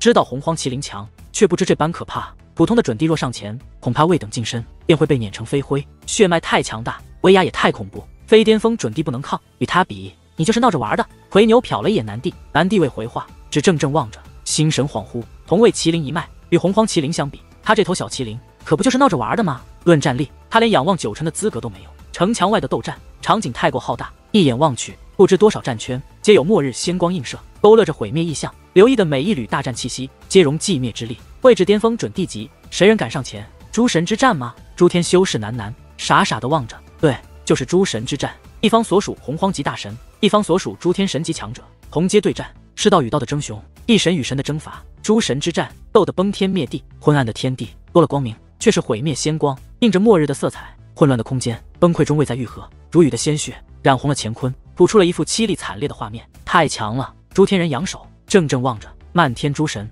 每一尊都如一轮璀璨的骄阳，绽放着耀眼的光辉，普照着时间。此刻，莫说小辈，连准帝境都呆然了。同为准帝，但他们与那诸神却有天地之别，仅有观战的份儿，无人敢上前。太强了！不止诸天人，连洪荒人也是如此神情。一眼望去，那一张张狰狞的面目多了一抹茫然，连众族皇也不例外。事实证明，他们这天地间第一批生灵，远不及后世经验。血脉本源强大又如何？终是不及一个道的参悟。诸天必须灭！众族皇心中冷赤，眸含残暴嗜血的凶光，只因诸天人潜力太大，如九皇、神将、4大剑修这等该是存在，会随时代变迁，如雨后春笋，频频出世。血脉不及洪荒，可对到的顿悟却是洪荒比不了的。得扼杀摇篮中，万众瞩目下，诸神之战愈发惨烈，法器的碎片，染血的骨骼，崩得漫天皆是。至强巅峰级的征伐，混乱了八荒。可以得见，诸天的神级强者绝对碾压洪荒级大神，无论是皇者、神将，亦或4大剑修、东华七子，皆占了绝对上风，将各自的对手一路压着打，不知逼疯了多少洪荒大神。如此景象，看得洪荒脸色难看。说好的单挑，说好的练练，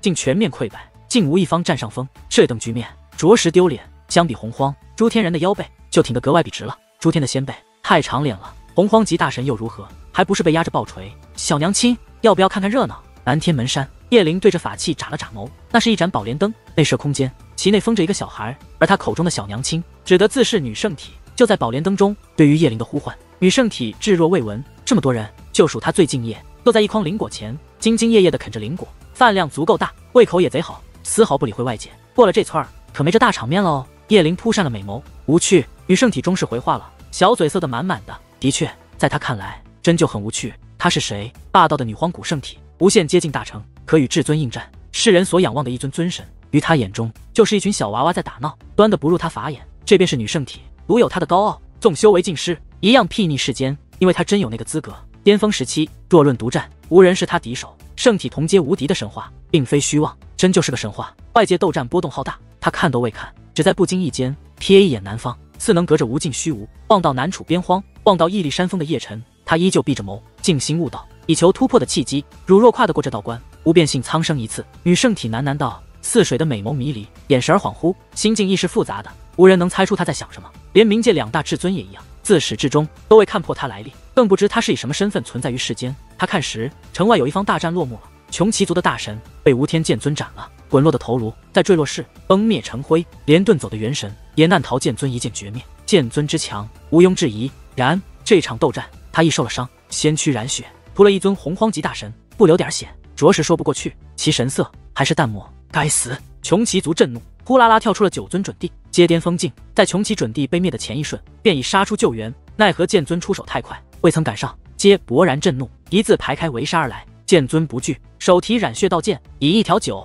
此番他该是开窍了，且战且走，并非是逃，而是跑向洪荒那边了。他这一走，9尊穷奇准帝登天追杀，地道仙法频出，皆杀声大数，一副不斩灭无天剑尊就不算完的架势。10人斗战，波动自是不小，遭殃的可就是洪荒人了。混蛋！洪荒族暴怒，先有人能扛不住余波，皆相退离，骂得眸子猩红。城墙之前有那么多空旷之地，足够的宽阔，也足够你们大战，却偏偏跑俺们这打，就是特么故意的。没错，剑尊就是故意的，既是喜欢热闹，那就乐呵乐呵。轰隆声中，一朵朵绚丽的血花于洪荒大军中绽放，甚是娇艳。最主要的是，剑尊走位足够上档次，忽东忽西，毫无章法，哪人多就往哪凑，打一枪换个地方，腿脚贼麻溜，杀！穷奇9尊准帝紧追不放，一路追一路攻，未命中无天剑尊，却把洪荒人打灭一片又一片。最主要的是，那并非穷奇族地盘，乃其他洪荒族的，死多死少都不带心疼的。因他双方斗战，洪荒遭了大殃，每到一处皆有血雾汹涌，巅峰大圣都难得善其身，连普通准帝也不敢贸然上前。画面颇是赏心悦目了。洪荒怒嚎，阵脚微乱，可诸天修士却看得眸光熠熠，终是上道了，无心甚慰。天老的老意味深长道，吾以为来场天劫最干脆，白虎黄克口，一连语重心长，逢是洪荒族扎堆儿，必有天劫。此番扎这么大的堆儿，无天劫神罚，着实不习惯。有天劫，那才是真的热闹。莫大意，洪荒时刻都有可能攻城。扶牙提醒道，无需他说，但凡在城墙上的，手中都拎着家伙，时刻准备与洪荒拼命。若说最懂事儿的，还是诸天的后辈们。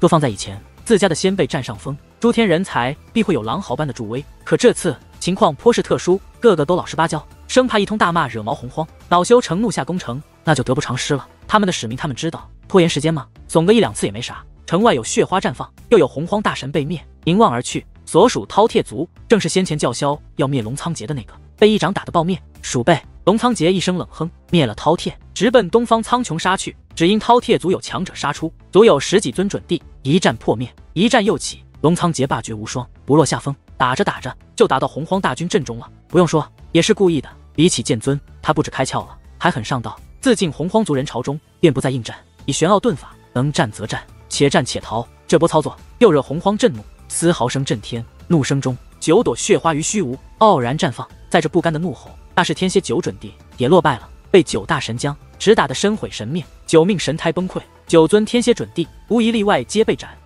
9大神将也颇敬业，屠了9尊，战意滔天，直扑天蝎一族，并非是挑战，而是迎战。因为天蝎族那边已冲出一大片，皆披着古老铠甲，手握冰冷战戈，席卷汹涌翻滚的洪荒气，吞没着星穹。足有上百尊准帝，清一水儿的接巅峰境。9大神将威震八荒，打法自也尿性，如龙苍劫，如无天剑尊。洪荒族乃人多，便往哪打，造出的大战波动，毁天灭地，不知有多少洪荒族人因此被吞灭，多有魂飞魄散者。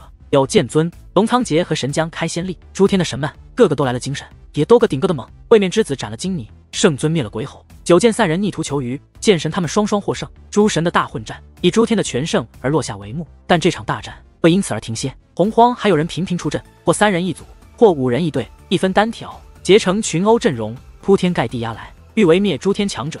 战！诸天的神们自不弱了风头我，无人拒战，皆迎面攻上去的。而且打着打着就进了洪荒大军中，把洪荒黑压压的人潮当做了战场。大战的动静能造多大就给造多大。诸神之战一度变得混乱，天地晃荡，电闪雷鸣。俯瞰苍穹，那如汪洋般的洪荒大军中，不知有多少个战圈，每一方战圈都血淋淋的，太多洪荒人因余波而葬灭。该死！洪荒的怒吼如若雷霆，此起彼伏，本该整整齐齐的方队变得混乱不堪，阵脚大乱，染着鲜血，已是人仰马翻。未想到先辈们做起乱来也这般尿性。诸天的后辈们看得唏嘘啧舌，城外的画面何止养眼，简直是舒爽。攻给无攻城，诸天人目视下，洪荒各族皇皆扬了杀剑，遥指了南楚城墙。正如世人所看，真就恼羞成怒了。对此，城外的诸天强者皆懂，纵他们不去洪荒大军中作乱，洪荒也会攻城。只因诸神之战已落幕，无论他们再怎么拖延，洪荒还是会攻城。既如此，为何不入军中大闹一番？攻给无攻城，洪荒族皇的嘶吼响满天地。本以为能碾压诸天的强者们，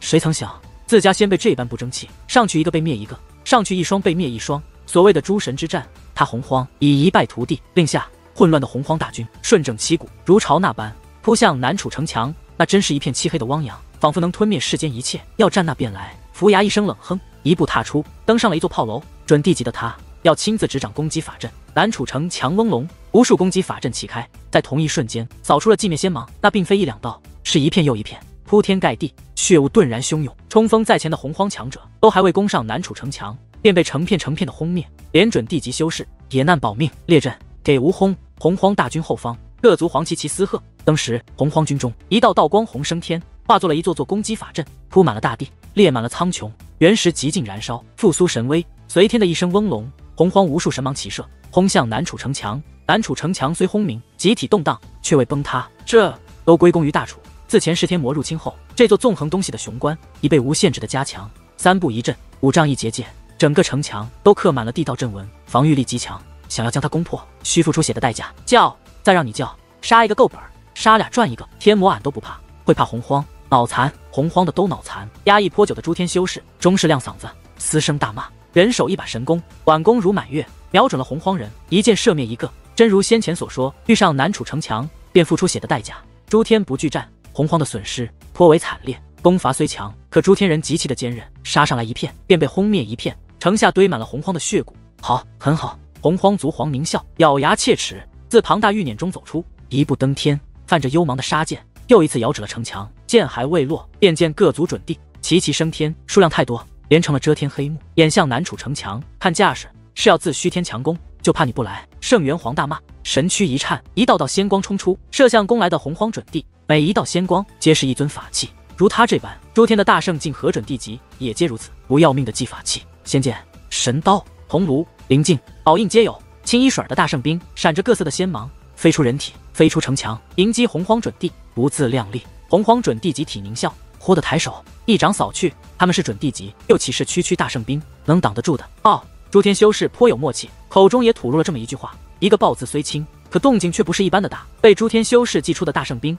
于城墙外虚天，在同一时间轰然自爆了，遥望而去。每一尊大圣兵自爆，皆有光晕蔓延，威力所指，接扑来的洪荒准地，光晕凸显，一片片虚天便崩塌了。洪荒准地色变，方才冲上来，便又豁地后退。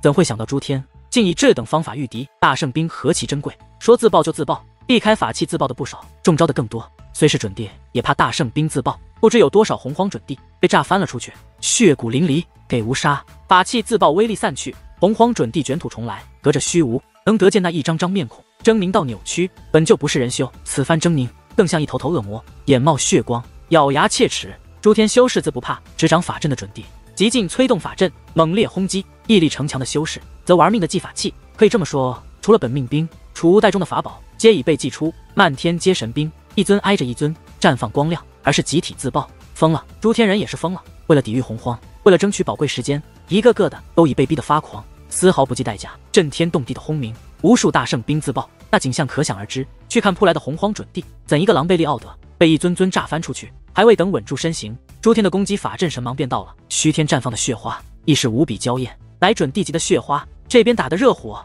后方洪荒大军中也战得如火如荼。诸如神将和皇者他们真把洪荒大军当做了斗战的战场，还是那等套路，动静能整多大便造多大，余波越强越好。只有洪荒人在四方，便会遭波及，死了不心疼，合理为灭。无数洪荒族准地自四面八方扑来，席卷滔天的洪荒之气，一个个头悬准地兵，手捏仙法，哪还是单挑，皆是群殴。这下饶是诸天先辈之强，也喋血虚天了。单打独斗无人怕，怕的是群殴。3两个群殴倒也好，那是成千上万的功法，他们非至尊一人之力再强，遭遇这等围杀，也不得不喋血。洪荒准地太多，绝对压制诸天。诸天万域与洪荒大族的决战彻底燃起，诸天人据守城墙，洪荒大军猛烈攻击，或是法阵对轰，或是准地冲锋，漫天满地皆是人，打得苍穹炸碎，轰得大地崩裂，电闪雷鸣之中多是沐浴鲜血的人影。有洪荒大族的，也有诸天的。如此大动静，无限传遍四海八荒，北方战火连天，南楚边荒却沉寂一片。山巅上，他亦如雕像屹立，纹丝不动，周身异象频频显化，混沌道则缠绕其身，有大道天音响彻，将混沌道演化到了极致。那虽是一座山峰，却恍似一片大界，万物于混沌中演变，又与混沌中化灭，形成了某种循环，就如似轮回，有法则似隐若现。冥冥中，他望见的还是准地之门。与先前不同的是，那座准地之门更清晰，证明他距离准地近，又近了一分，但也仅是一分。欲真正跨过，还需垫脚石，或者他能在这宝贵的时间内来一次涅槃，真正蜕变。微风轻拂，见他嘴角有鲜血流溢，他并未受伤，受伤的是他的妻子。事实正是如此，洪荒攻击太猛烈，也有不少洪荒强者杀上南楚城墙，而南天门也未能幸免。洪荒之气汹涌，此番受伤的乃楚灵，力斩了一尊准地，却也挨了一剑。杀更多的洪荒人攻上城墙，上至准地，下至天境，如潮如海，如一尊尊杀神上城墙收割生灵的命，狰狞可怖。战，诸天修士奋力抗争，于城墙上掀起大战，以血肉捍卫每一寸疆土。成片成片的人倒下，亦有成片成片的诸天人自城中冲上城墙，补上阴魂的空缺，与洪荒斗战，都杀到了发狂。这一战持续了足一夜，诸天修士为让身后苍生失望，硬生生的将洪荒大军打退了。所谓打退，是把洪荒人自南楚城墙上打下去了，但大战依旧持续。洪荒强者前仆后继，被打出了城墙，便又反扑，伴着一声轰隆，北天门被攻破，城门炸碎，城墙更是被轰出豁口，连地道级震闻，也被洪荒打得残破不堪，一个不留。一尊洪荒准地丝毫自豁口处第一个杀入，其身后乌泱泱的洪荒大军追随，一个比一个暴虐嗜血。战嘶吼声惊天动地，洪荒人乌泱泱的，诸天修士亦如潮四海，死死堵在城墙的豁口，寸土不让，阻挡洪荒攻入。轰隆声频频不断，北天门之后，东天门、西天门和南天门皆被攻破，便如大江决堤，无数洪荒人涌入，大战瞬间惨烈到极点。洪荒人欲从豁口攻入，诸天人死死堵着，双方皆成片的爆灭。这一日乃血色的一日，至夜幕降临，四方的轰隆声才渐渐湮灭，伴着汹涌的血雾，洪荒2日的攻伐终是被硬生生的打退了。双方似有一种默契，中场休息，去往南楚城墙，已是残破不堪，太多地方崩坏，太多城墙炸毁，而城墙上下皆尸横遍野，有诸天修士的，也有洪荒的，尸骨堆积成山，鲜血聚流成河，染红了大楚的天地。天之下并无痛哭声，却大多泪流满面。2日的大战，战死了太多亲人，亲人的尸身就堆在城墙下，他们连嚎啕大哭的时间都没有，一个个铁骨铮铮。这便是战争的残酷。皇者和神将等人也归了城墙，强如他们也浑身鲜血淌流，并非战力不行，是洪荒准地太多，战得极为艰难，皆是淌着血海，踏着尸山归来的。城外洪荒族的面目更是狰狞，着实小看了诸天的蝼蚁，竟这般顽强，战力绝对压制诸天，兵力也绝对压制诸天。他们本以为能轻松攻破，谁曾想无休止地打了2天2夜，愣是连一座城墙都未拿下。只是他们哪里知道，这座城墙意味着什么？是用石砖堆砌不假，却早在几百年前便染满了阴魂的血；是用血肉铸造的长城，强如天魔都未能轻易拿下，更遑论他洪荒族。夜明镜寒冷，不见光明，城墙内外死一般的平静。洪荒大军在休整，又排列成方阵，咬牙切齿地盯着南楚城墙，力求下一次进攻一举拿下，要将诸天的生灵全部屠灭，用他们的血浇灭怒火。城墙上，诸天修士巍然而立，如一座座丰碑，找到了当年打天魔的感觉了。谢云说着，一把把丹药拼命地往嘴里塞，以求在最短的时间内恢复溃散的法力，最大不过一死，俺不怕。熊二笑道，就是不知结局是否也一样。司徒南笑的疲惫，也在吞丹药。比起谢云，他伤得更重，一条胳膊已废，鲜血淌流。这话听得一众后辈都笑了，并不悲凉，更显飒然。叶辰，你他娘的一定要赢！此一话是他们当年被天魔吞灭前发出了最后一声嘶吼，至今犹在耳畔响彻。那一战，圣体叶辰没让万域苍生失望，逆天屠了天魔地，为大楚战死的阴魂讨还了血债。而今一如当年，无论结局是否一样，他们都会毫不犹豫地挡在叶辰身前，也坚信大楚第10皇能再造神话。南天门山那道亮丽的风景也染了一抹血色。叶辰的妻子真如女帅，血色披风烈烈，巾帼不让须眉。他们守护的不只是家园，还有一个名为叶辰的丈夫。或许在踏上城墙的那一瞬，便有了一种执念，人在城墙在。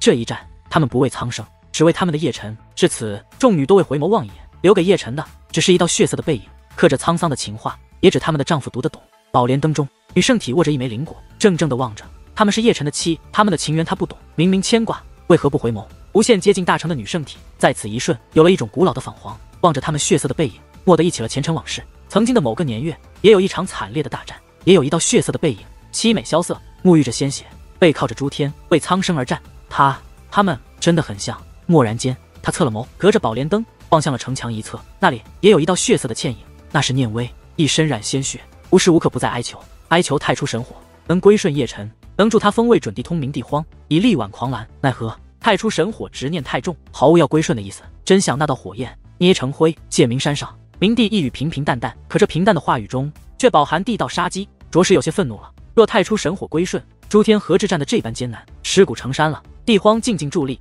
沉默不语。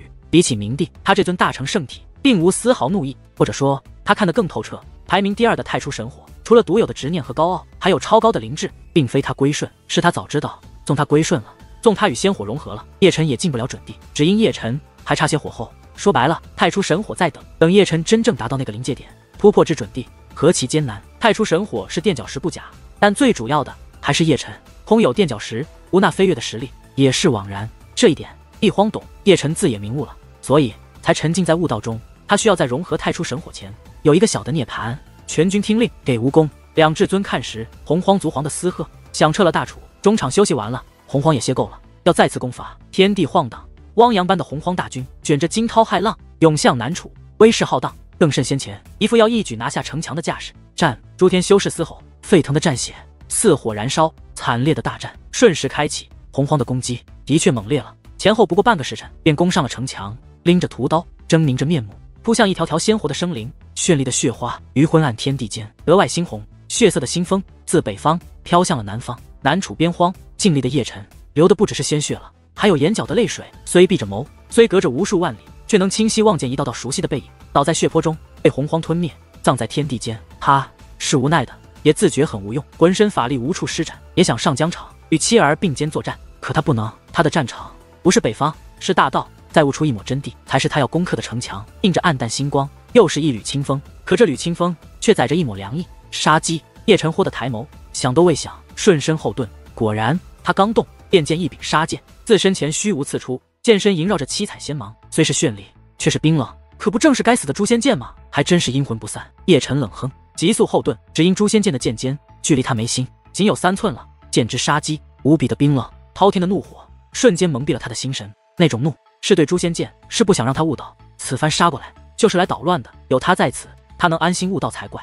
寻不到突破的契机，便无法进阶准地，无法进阶准地，便通明不出地荒。诸天必被洪荒踏平。一瞬，他失了飞雷神，瞬身消失。他在现身，已是诛仙剑身后，那里刻有一道轮回印记。道剑顺化，加持圣体本源，一剑无匹，斩翻了诛仙剑。诛仙剑争鸣，不等叶辰再出第2剑，便飞遁而走了，遁入了虚无，眨眼不见。在难寻踪迹，叶辰不语，手提道剑，神识极尽散开，一寸寸的搜索，笃定诛仙剑还在，也笃定诛仙剑还会跑出来作乱。混乱的大楚，轰鸣龙怒，暗黑的天地崩隆动荡，杀！狰狞的嘶吼，残暴嗜血，更多的洪荒人杀上了南楚城墙。纵横东西的雄关上堆满了尸骨，被洗得血淋淋的。战！诸天的抗争极为顽强，前仆后继，血战洪荒。北方战火连天，硝烟汹涌，而南楚边荒，叶辰也在战，斗的并非洪荒，而是该死的诛仙剑。他神出鬼没，总在毫无征兆下杀出，招招皆绝杀。这一幕看得冥界2大至尊都神色冰冷了。如今是什么时候？诸天与洪荒决战之时，为给叶辰争取悟道的时间。整个诸天都在战，死守城墙，寸土不让。所争来的时间，每一分每一秒都在这苍生的血骨，何其的珍贵！偏偏诛仙剑不给机会，在这个节骨眼上捣乱。有他在，叶辰怎能安心悟道？非但不能，还得时刻担忧被绝杀。没有悟道的时间，那进阶准地的机会将更渺茫。2至尊看时，诛仙剑又被斩翻，戒儿瞬身不见。叶辰手提的道剑狰鸣而动，有鲜血淌流，乃他之荒古圣血。肩头上被诛仙剑斩出了一道血褐，灿灿金血刺目。他并无言语，可双目血红，冰冷彻骨的杀机，致使这片天地都寸寸结了寒冰，无法悟道，会丢了苍生的希望。蓦然间，他抬了眸，望向了北方。南楚边荒距南楚城墙不知多少万里，可他却能清晰望见那一道道血色的背影。有他的妻儿、兄弟、先辈和战友皆在浴血奋战，每一人葬灭，他的心便猛地疼一下。一瞬的恍惚，诛仙剑又显自他身后刺来，堪称一剑绝灭。七彩的仙芒虽绚丽，却冰冷无比，定要斩了这尊圣体。未等叶辰动身，便见其身后有一道似隐若现的仙影显化，翻手一掌，崩天灭的刺来的诛仙剑被一掌掀飞。羽化仙王已回身的叶辰，父母望见的便是一道背影，虽不见其尊容，但确知是谁，可不正是羽化仙王吗？单名一字清，万古前亦是东华女帝的爱慕者，帝荒的情敌。叶辰怔了一下，未想到羽化仙王会来，安心悟道。羽化仙王淡道：无喜无忧，就那般背对叶辰，背影萧瑟沧桑，古老遥远。他白衣白发，真就是一尊谪仙，无愧仙王之名，屹立于岁月长河上，苍老了时光。谢前辈护道。叶辰拱手一礼，忙慌盘膝坐下。仅一瞬，他便遁入了悟道状态。越是紧急，他便越发冷静，无太多时间踌躇，只能加紧悟道，不能辜负苍生重托。俊俏的山巅因他的盘坐陷入平静，羽化仙王如立世丰碑，翩然而立。叶辰悟道，他则护道，绕到其身前，看其尊容青年的模样，却那眼内在的老态，浑身上下都蒙着岁月灰尘，扶也扶不尽。部署这个时代，早已该葬灭。逆天存活，便是顶着岁月逆天行。如他这等人，诸天万域何其多，如大楚皇者，如帝尊神将，如四大剑修，哪个不是古老人？无尽的尘封，不只是道的沉淀，更是岁月的蹉跎，在麻木中浑浑噩噩的活着。微风轻拂，仙王的嘴角流溢了鲜血。没错，他有暗伤在身，先前的诸神之战，他亦是其中一个，只不过世人未曾看到。葬身他手中的洪荒准帝，不下几百尊，杀得洪荒闻风丧胆，不知多少洪荒强者铩羽而归。因他的护道，再未见诛仙剑，诛仙剑之灵智更慎重极道帝兵，怎不知羽化仙王的强大？有他在此护道，他无丝毫的机会，虽未在宫，却一直在。仙王神色淡漠，如石刻的雕像，一动不动，更是目不斜视，或者说是目空一切，不惧诛仙剑，却时刻盯着诛仙剑。不知何时，才见他抬眸望向了缥缈虚无，他的眸才多了一抹复杂色，似能望到界冥山。如他这般，帝皇也在看，隔着人冥两界，一尊大成圣体，一尊羽化仙王，目光似有交错，皆不属这个时代，皆爱着一个名为月商的女子。无尽岁月后，他二人都还在，可东华女帝却早已葬灭了，延续万古的情缘也随着那女子的消散，仅留记忆。蓦然间，羽化仙王抬了手，朝着东方拍了一掌，伴着这等声响，欲要再偷袭的诛仙剑被羽化仙王一掌逼出。他倒是逃得快，未等仙王第二掌，便有顿的不见踪影。至此，仙王才看向叶辰，如看帝荒，神色也复杂。他与帝荒乃情敌，贼不喜欢圣体，如今却为了某种希望，守在了这尊小圣体身侧，为他护道，为他抵挡诛仙剑。别说有他护道，叶辰毫无后顾之忧。游走于冥冥中的诛仙剑也老实不少，并不在巅峰状态，哪敢硬刚羽化仙王？叶辰悟道，尽力的仙王则画出了一道分身，准确说是一尊道身，踏出了疯癫，3两步之下消失不见。他知道身去了北方，在血色的城墙上很精确地寻到了紫萱。当时护佑他，虽非真的东华女帝，但毕竟是残魂，这是一种执念，羽化仙王独有的执念。纵东华女帝早不在，也会守护他的残魂，以此来延续万古前遗憾的情缘。多谢紫萱轻语，贝齿轻咬，东华女帝的残魂自有女帝残存得记忆，对羽化仙王有着一种莫名的愧疚。可他也如东华女帝那般，爱的还是帝荒，自始至终皆这般。仙王道身不语，手提仙剑，斩出了一条银河，扑来的一尊洪荒准帝，连神躯带元神一并寂灭，真的一剑绝杀。当即收了思绪，紫萱开了劲法，攻向一尊洪荒强者。仙王道身如影随形，不离他左右，不为苍生，只为护他。他虽未道身，却有本尊战力。女帝的残魂虽为大圣境，却能斩准帝。两人一左一右，已成亮丽风景。如这等风景，城墙上比比皆是。风景是亮丽，却染着血色。苍生的执念，便是守护这片大好山河；守住的大楚，便是守住了诸天。无人拒战，纵之飞蛾扑火，还是前仆后继，攻给无功，后退者死。城外洪荒众族黄丝毫立身大军中，站在玉辇上，疯狂挥动杀剑，眸子猩红，咬牙切齿。只因攻上南楚城墙的洪荒大军，又有被打退的架势，兵力绝对压制，愣拿不下城墙。真看不惯那号的。城墙东侧，六神将花青落瞥了一眼城外，每见洪荒族皇叫嚣，都忍不住杀出去，灭了他丫的！当年该劝帝尊踏平洪荒。第四神将北陵无奈摇头，后悔无用，杀便好。五神将冷哼，手提神剑一路攻杀，所过之处皆尸骨成山，血流成河。仙武帝尊坐下，攻伐最强，并非闹着玩，杀上城墙的洪荒人，远远见之便远遁而走。那是一军盖世的狠人，道行不到家，最好别去找刺激。比他更猛的乃帝轩，并无言语，出手皆地道仙法。城墙上的几尊绝代女王，他便是其中一个，看得地基都为之侧目。第一神将葬灭了，他补上了神将孔雀，比天青还更可怕。叶辰或许便是帝尊的轮回身。正杀间，天九微微一笑，一语传遍了众神将。此话听得众神将集体侧目。天九只顾攻杀，被众神将希冀的目光只回了一个笑容，但就是这个笑容，使得众神将希冀的眸集体沾了灿灿神光。知那笑容代表的寓意，并非玩笑那般的简单。有属帝轩那双冰澈澈美眸，迎了水雾，映着血色的幽光，凝结成了霜。昏暗的天，于他眼中多了耀眼的光明。战天九一语，着实振奋人心。一时间，众位神将皆来了精神。多显老态的他们，一瞬年轻了许多，连攻伐都霸道不少。攻上城墙的洪荒人，连脚跟都未站稳，便成片的被诛灭。战神将们大展神威，诸天修士更热血沸腾，一个个舍生忘死，一股无敌的战意汹涌在世人心中，战力集体攀升。血色的城墙下起了瓢泼大雨，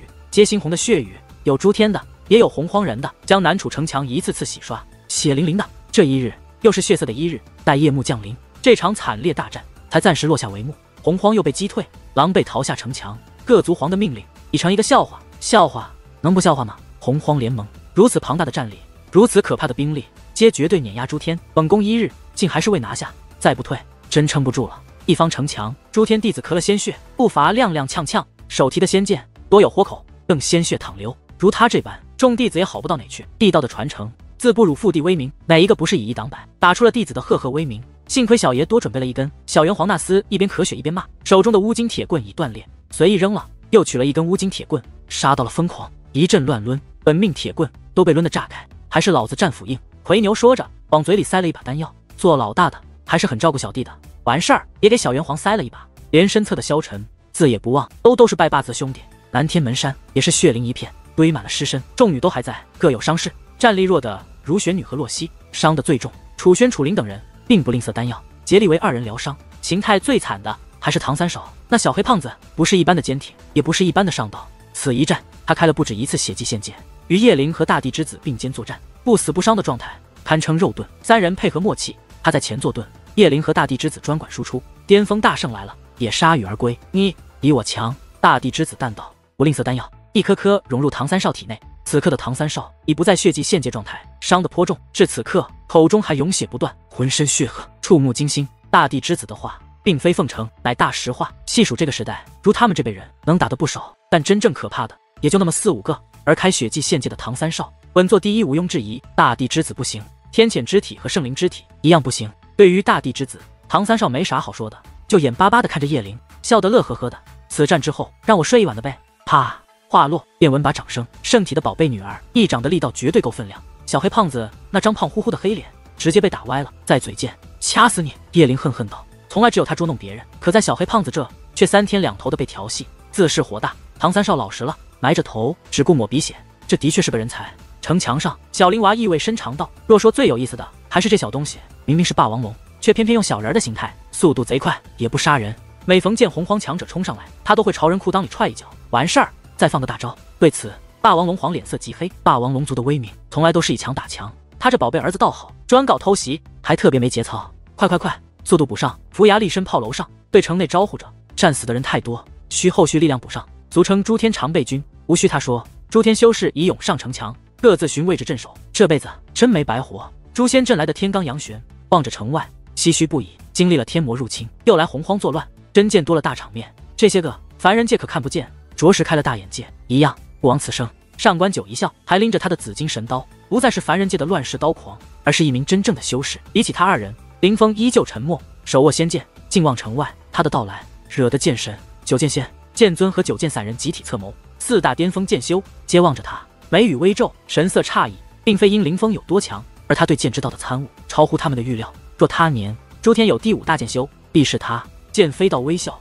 剑尊、九剑散人和九剑仙也齐齐收眸。诸天剑神看得出，他们自也看得出，剑之道的境界不在修为，在道的参悟。功给无功。城外洪荒族皇的暴喝蓦地响起，洪荒族皇令下顿起轰隆，洪荒大军再次开攻，如有亿万铁蹄，踩得大地动荡，震得天穹嗡动，阵仗无比浩大。杀战伴着诸天与洪荒的嘶吼，今世血战又起，洪荒的攻伐更是凶猛。这等凶猛，曾一度攻下大半个城墙，险让诸天失守。还好苍生执念够重，又硬生生的打了回去，伤亡极其惨重。洪荒与诸天的决战打得当真惨烈，上至巅峰准帝，下至宁气小辈，皆在死战，兵对兵，将对将，巅峰对巅峰，沐浴着洪荒的鲜血，都成了一个个不要命的疯子，战到了发狂。苍生的嘶吼震颤着大楚第10皇的心。南楚的边荒，大楚那片净土，悟道的叶辰并无醒来的迹象，这里无血无硝烟，却是这场决战最大的战场。身侧羽化仙王俨然而立，他知道身早已消散，短时间内再难化出。本尊颇想去助战，去守护女帝的残魂，奈何叶辰这更需要他。至于诛仙剑，自上次偷袭之后，足有1日未现身了。仙王眉宇微皱，未觉察到诛仙剑的存在，或者说那柄该死的仙剑已不在这片天地。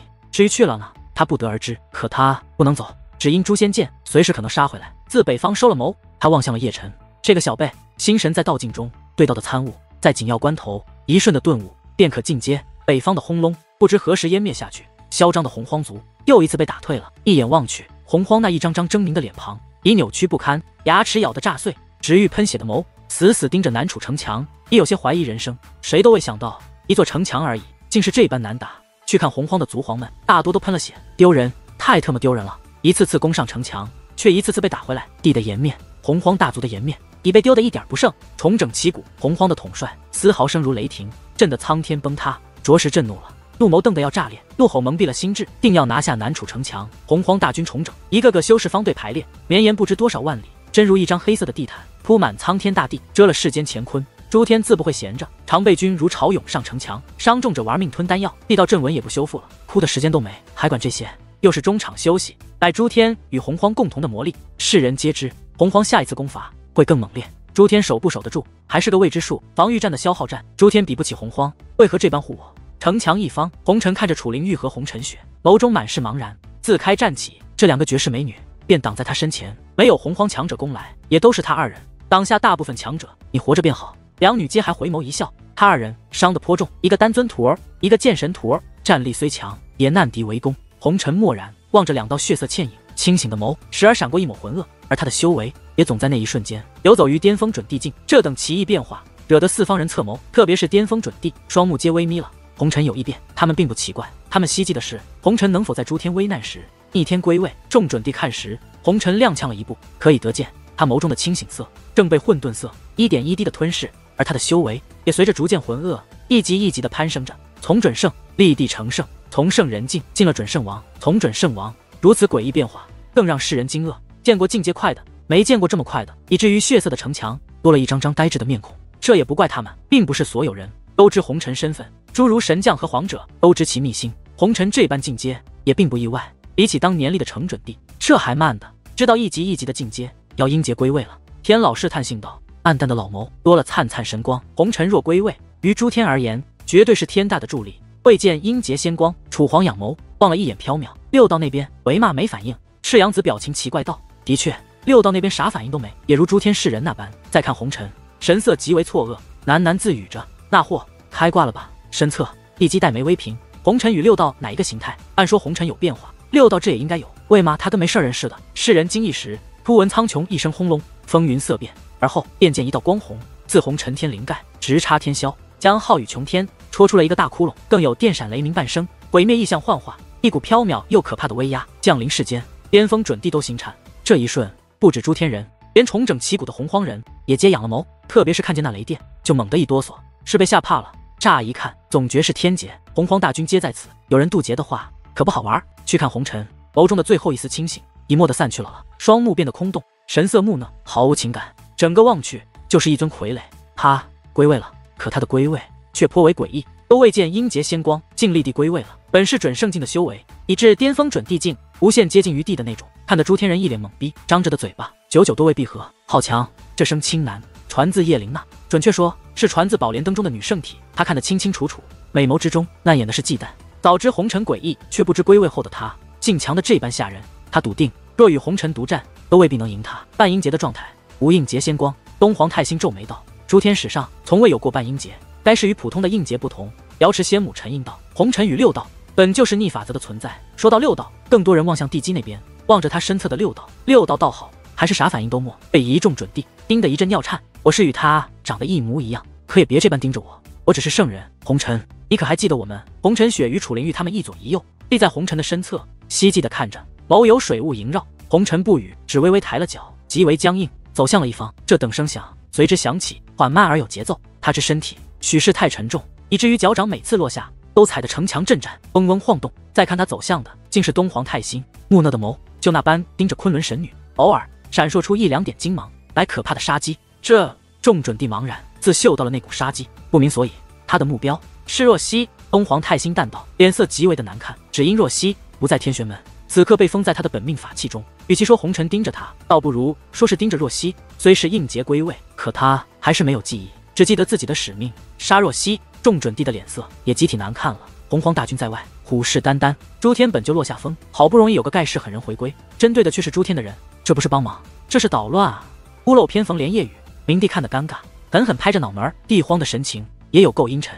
红尘的可怕他是知道的，女圣体修为尽失，若独战，诸天无人是他敌手。诸天正值危机时刻，他此刻归位，的确是个噩耗，雪上加霜。好你个诛仙剑，又小看你了。明帝冷哼，看得最真切，在暗中捣鬼的自是诛仙剑，不知施了何种神通，使得红尘提前归位。这也正是六道没反应的缘故。红尘，楚灵玉与红尘雪已上前，挡住了红尘。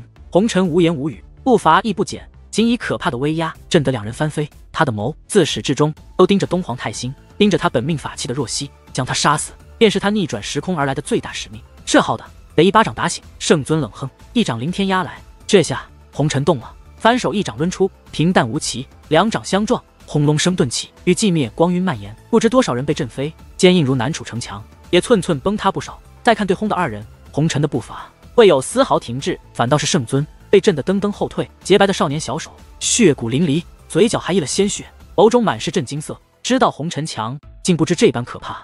不知秘辛的世人也瞪大的眼眸。圣尊是谁？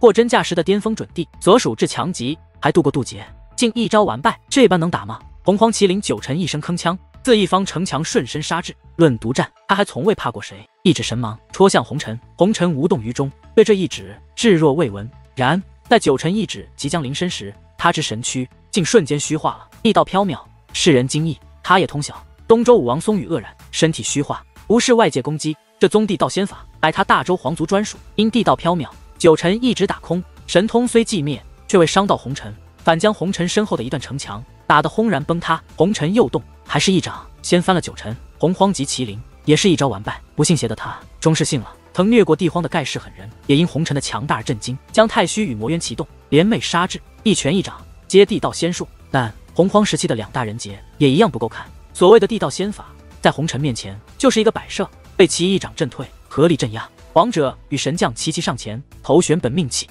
战力顺上巅峰。大战在即，可不能让红尘作乱，这特么就是添乱。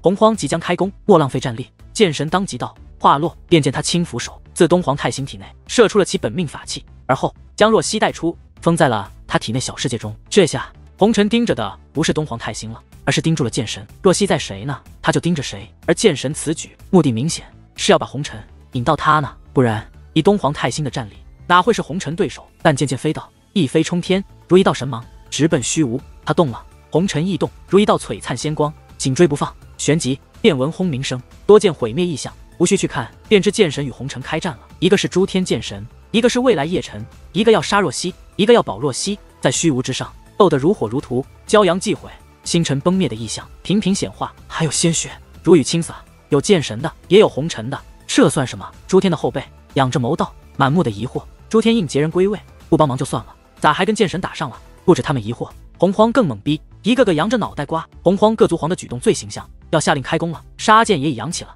却因诸天那边的异状，愣是定在了半空中。内斗，洪荒人的眼神中都刻着这俩字，不知诸天搞什么鬼。看着看着，便见一道神芒，一道仙光自虚天而下，而且是直奔洪荒大军的。不用说，便是红尘和剑神了。剑神虽不喜言语，但却颇为上道。帝尊的徒儿怎无帝尊的尿性？在哪打都是打，把洪荒大军做战场，那多热闹！斗战的场景极为浩大，致使洪荒遭了殃，成片的人影化作飞灰。刚不好的方队瞬间大乱，有些洪荒人都不知哪根啊，就遭了余波，当场身毁神灭。退得慢的也难逃葬身，战力竟还在剑飞道之上。洪荒大神们震惊，自不难看出剑飞道落下风。所谓的巅峰剑道，难伤对手，无论是谁，合力为杀。洪荒准帝暴喝，自四方杀来，围向剑神和红尘。攻给无功！洪荒族皇怒吼，不管二人，杀剑豁地落下了，笃定这是诸天的阴谋，就是给他洪荒添堵的。那还说啥？拿下南楚城墙，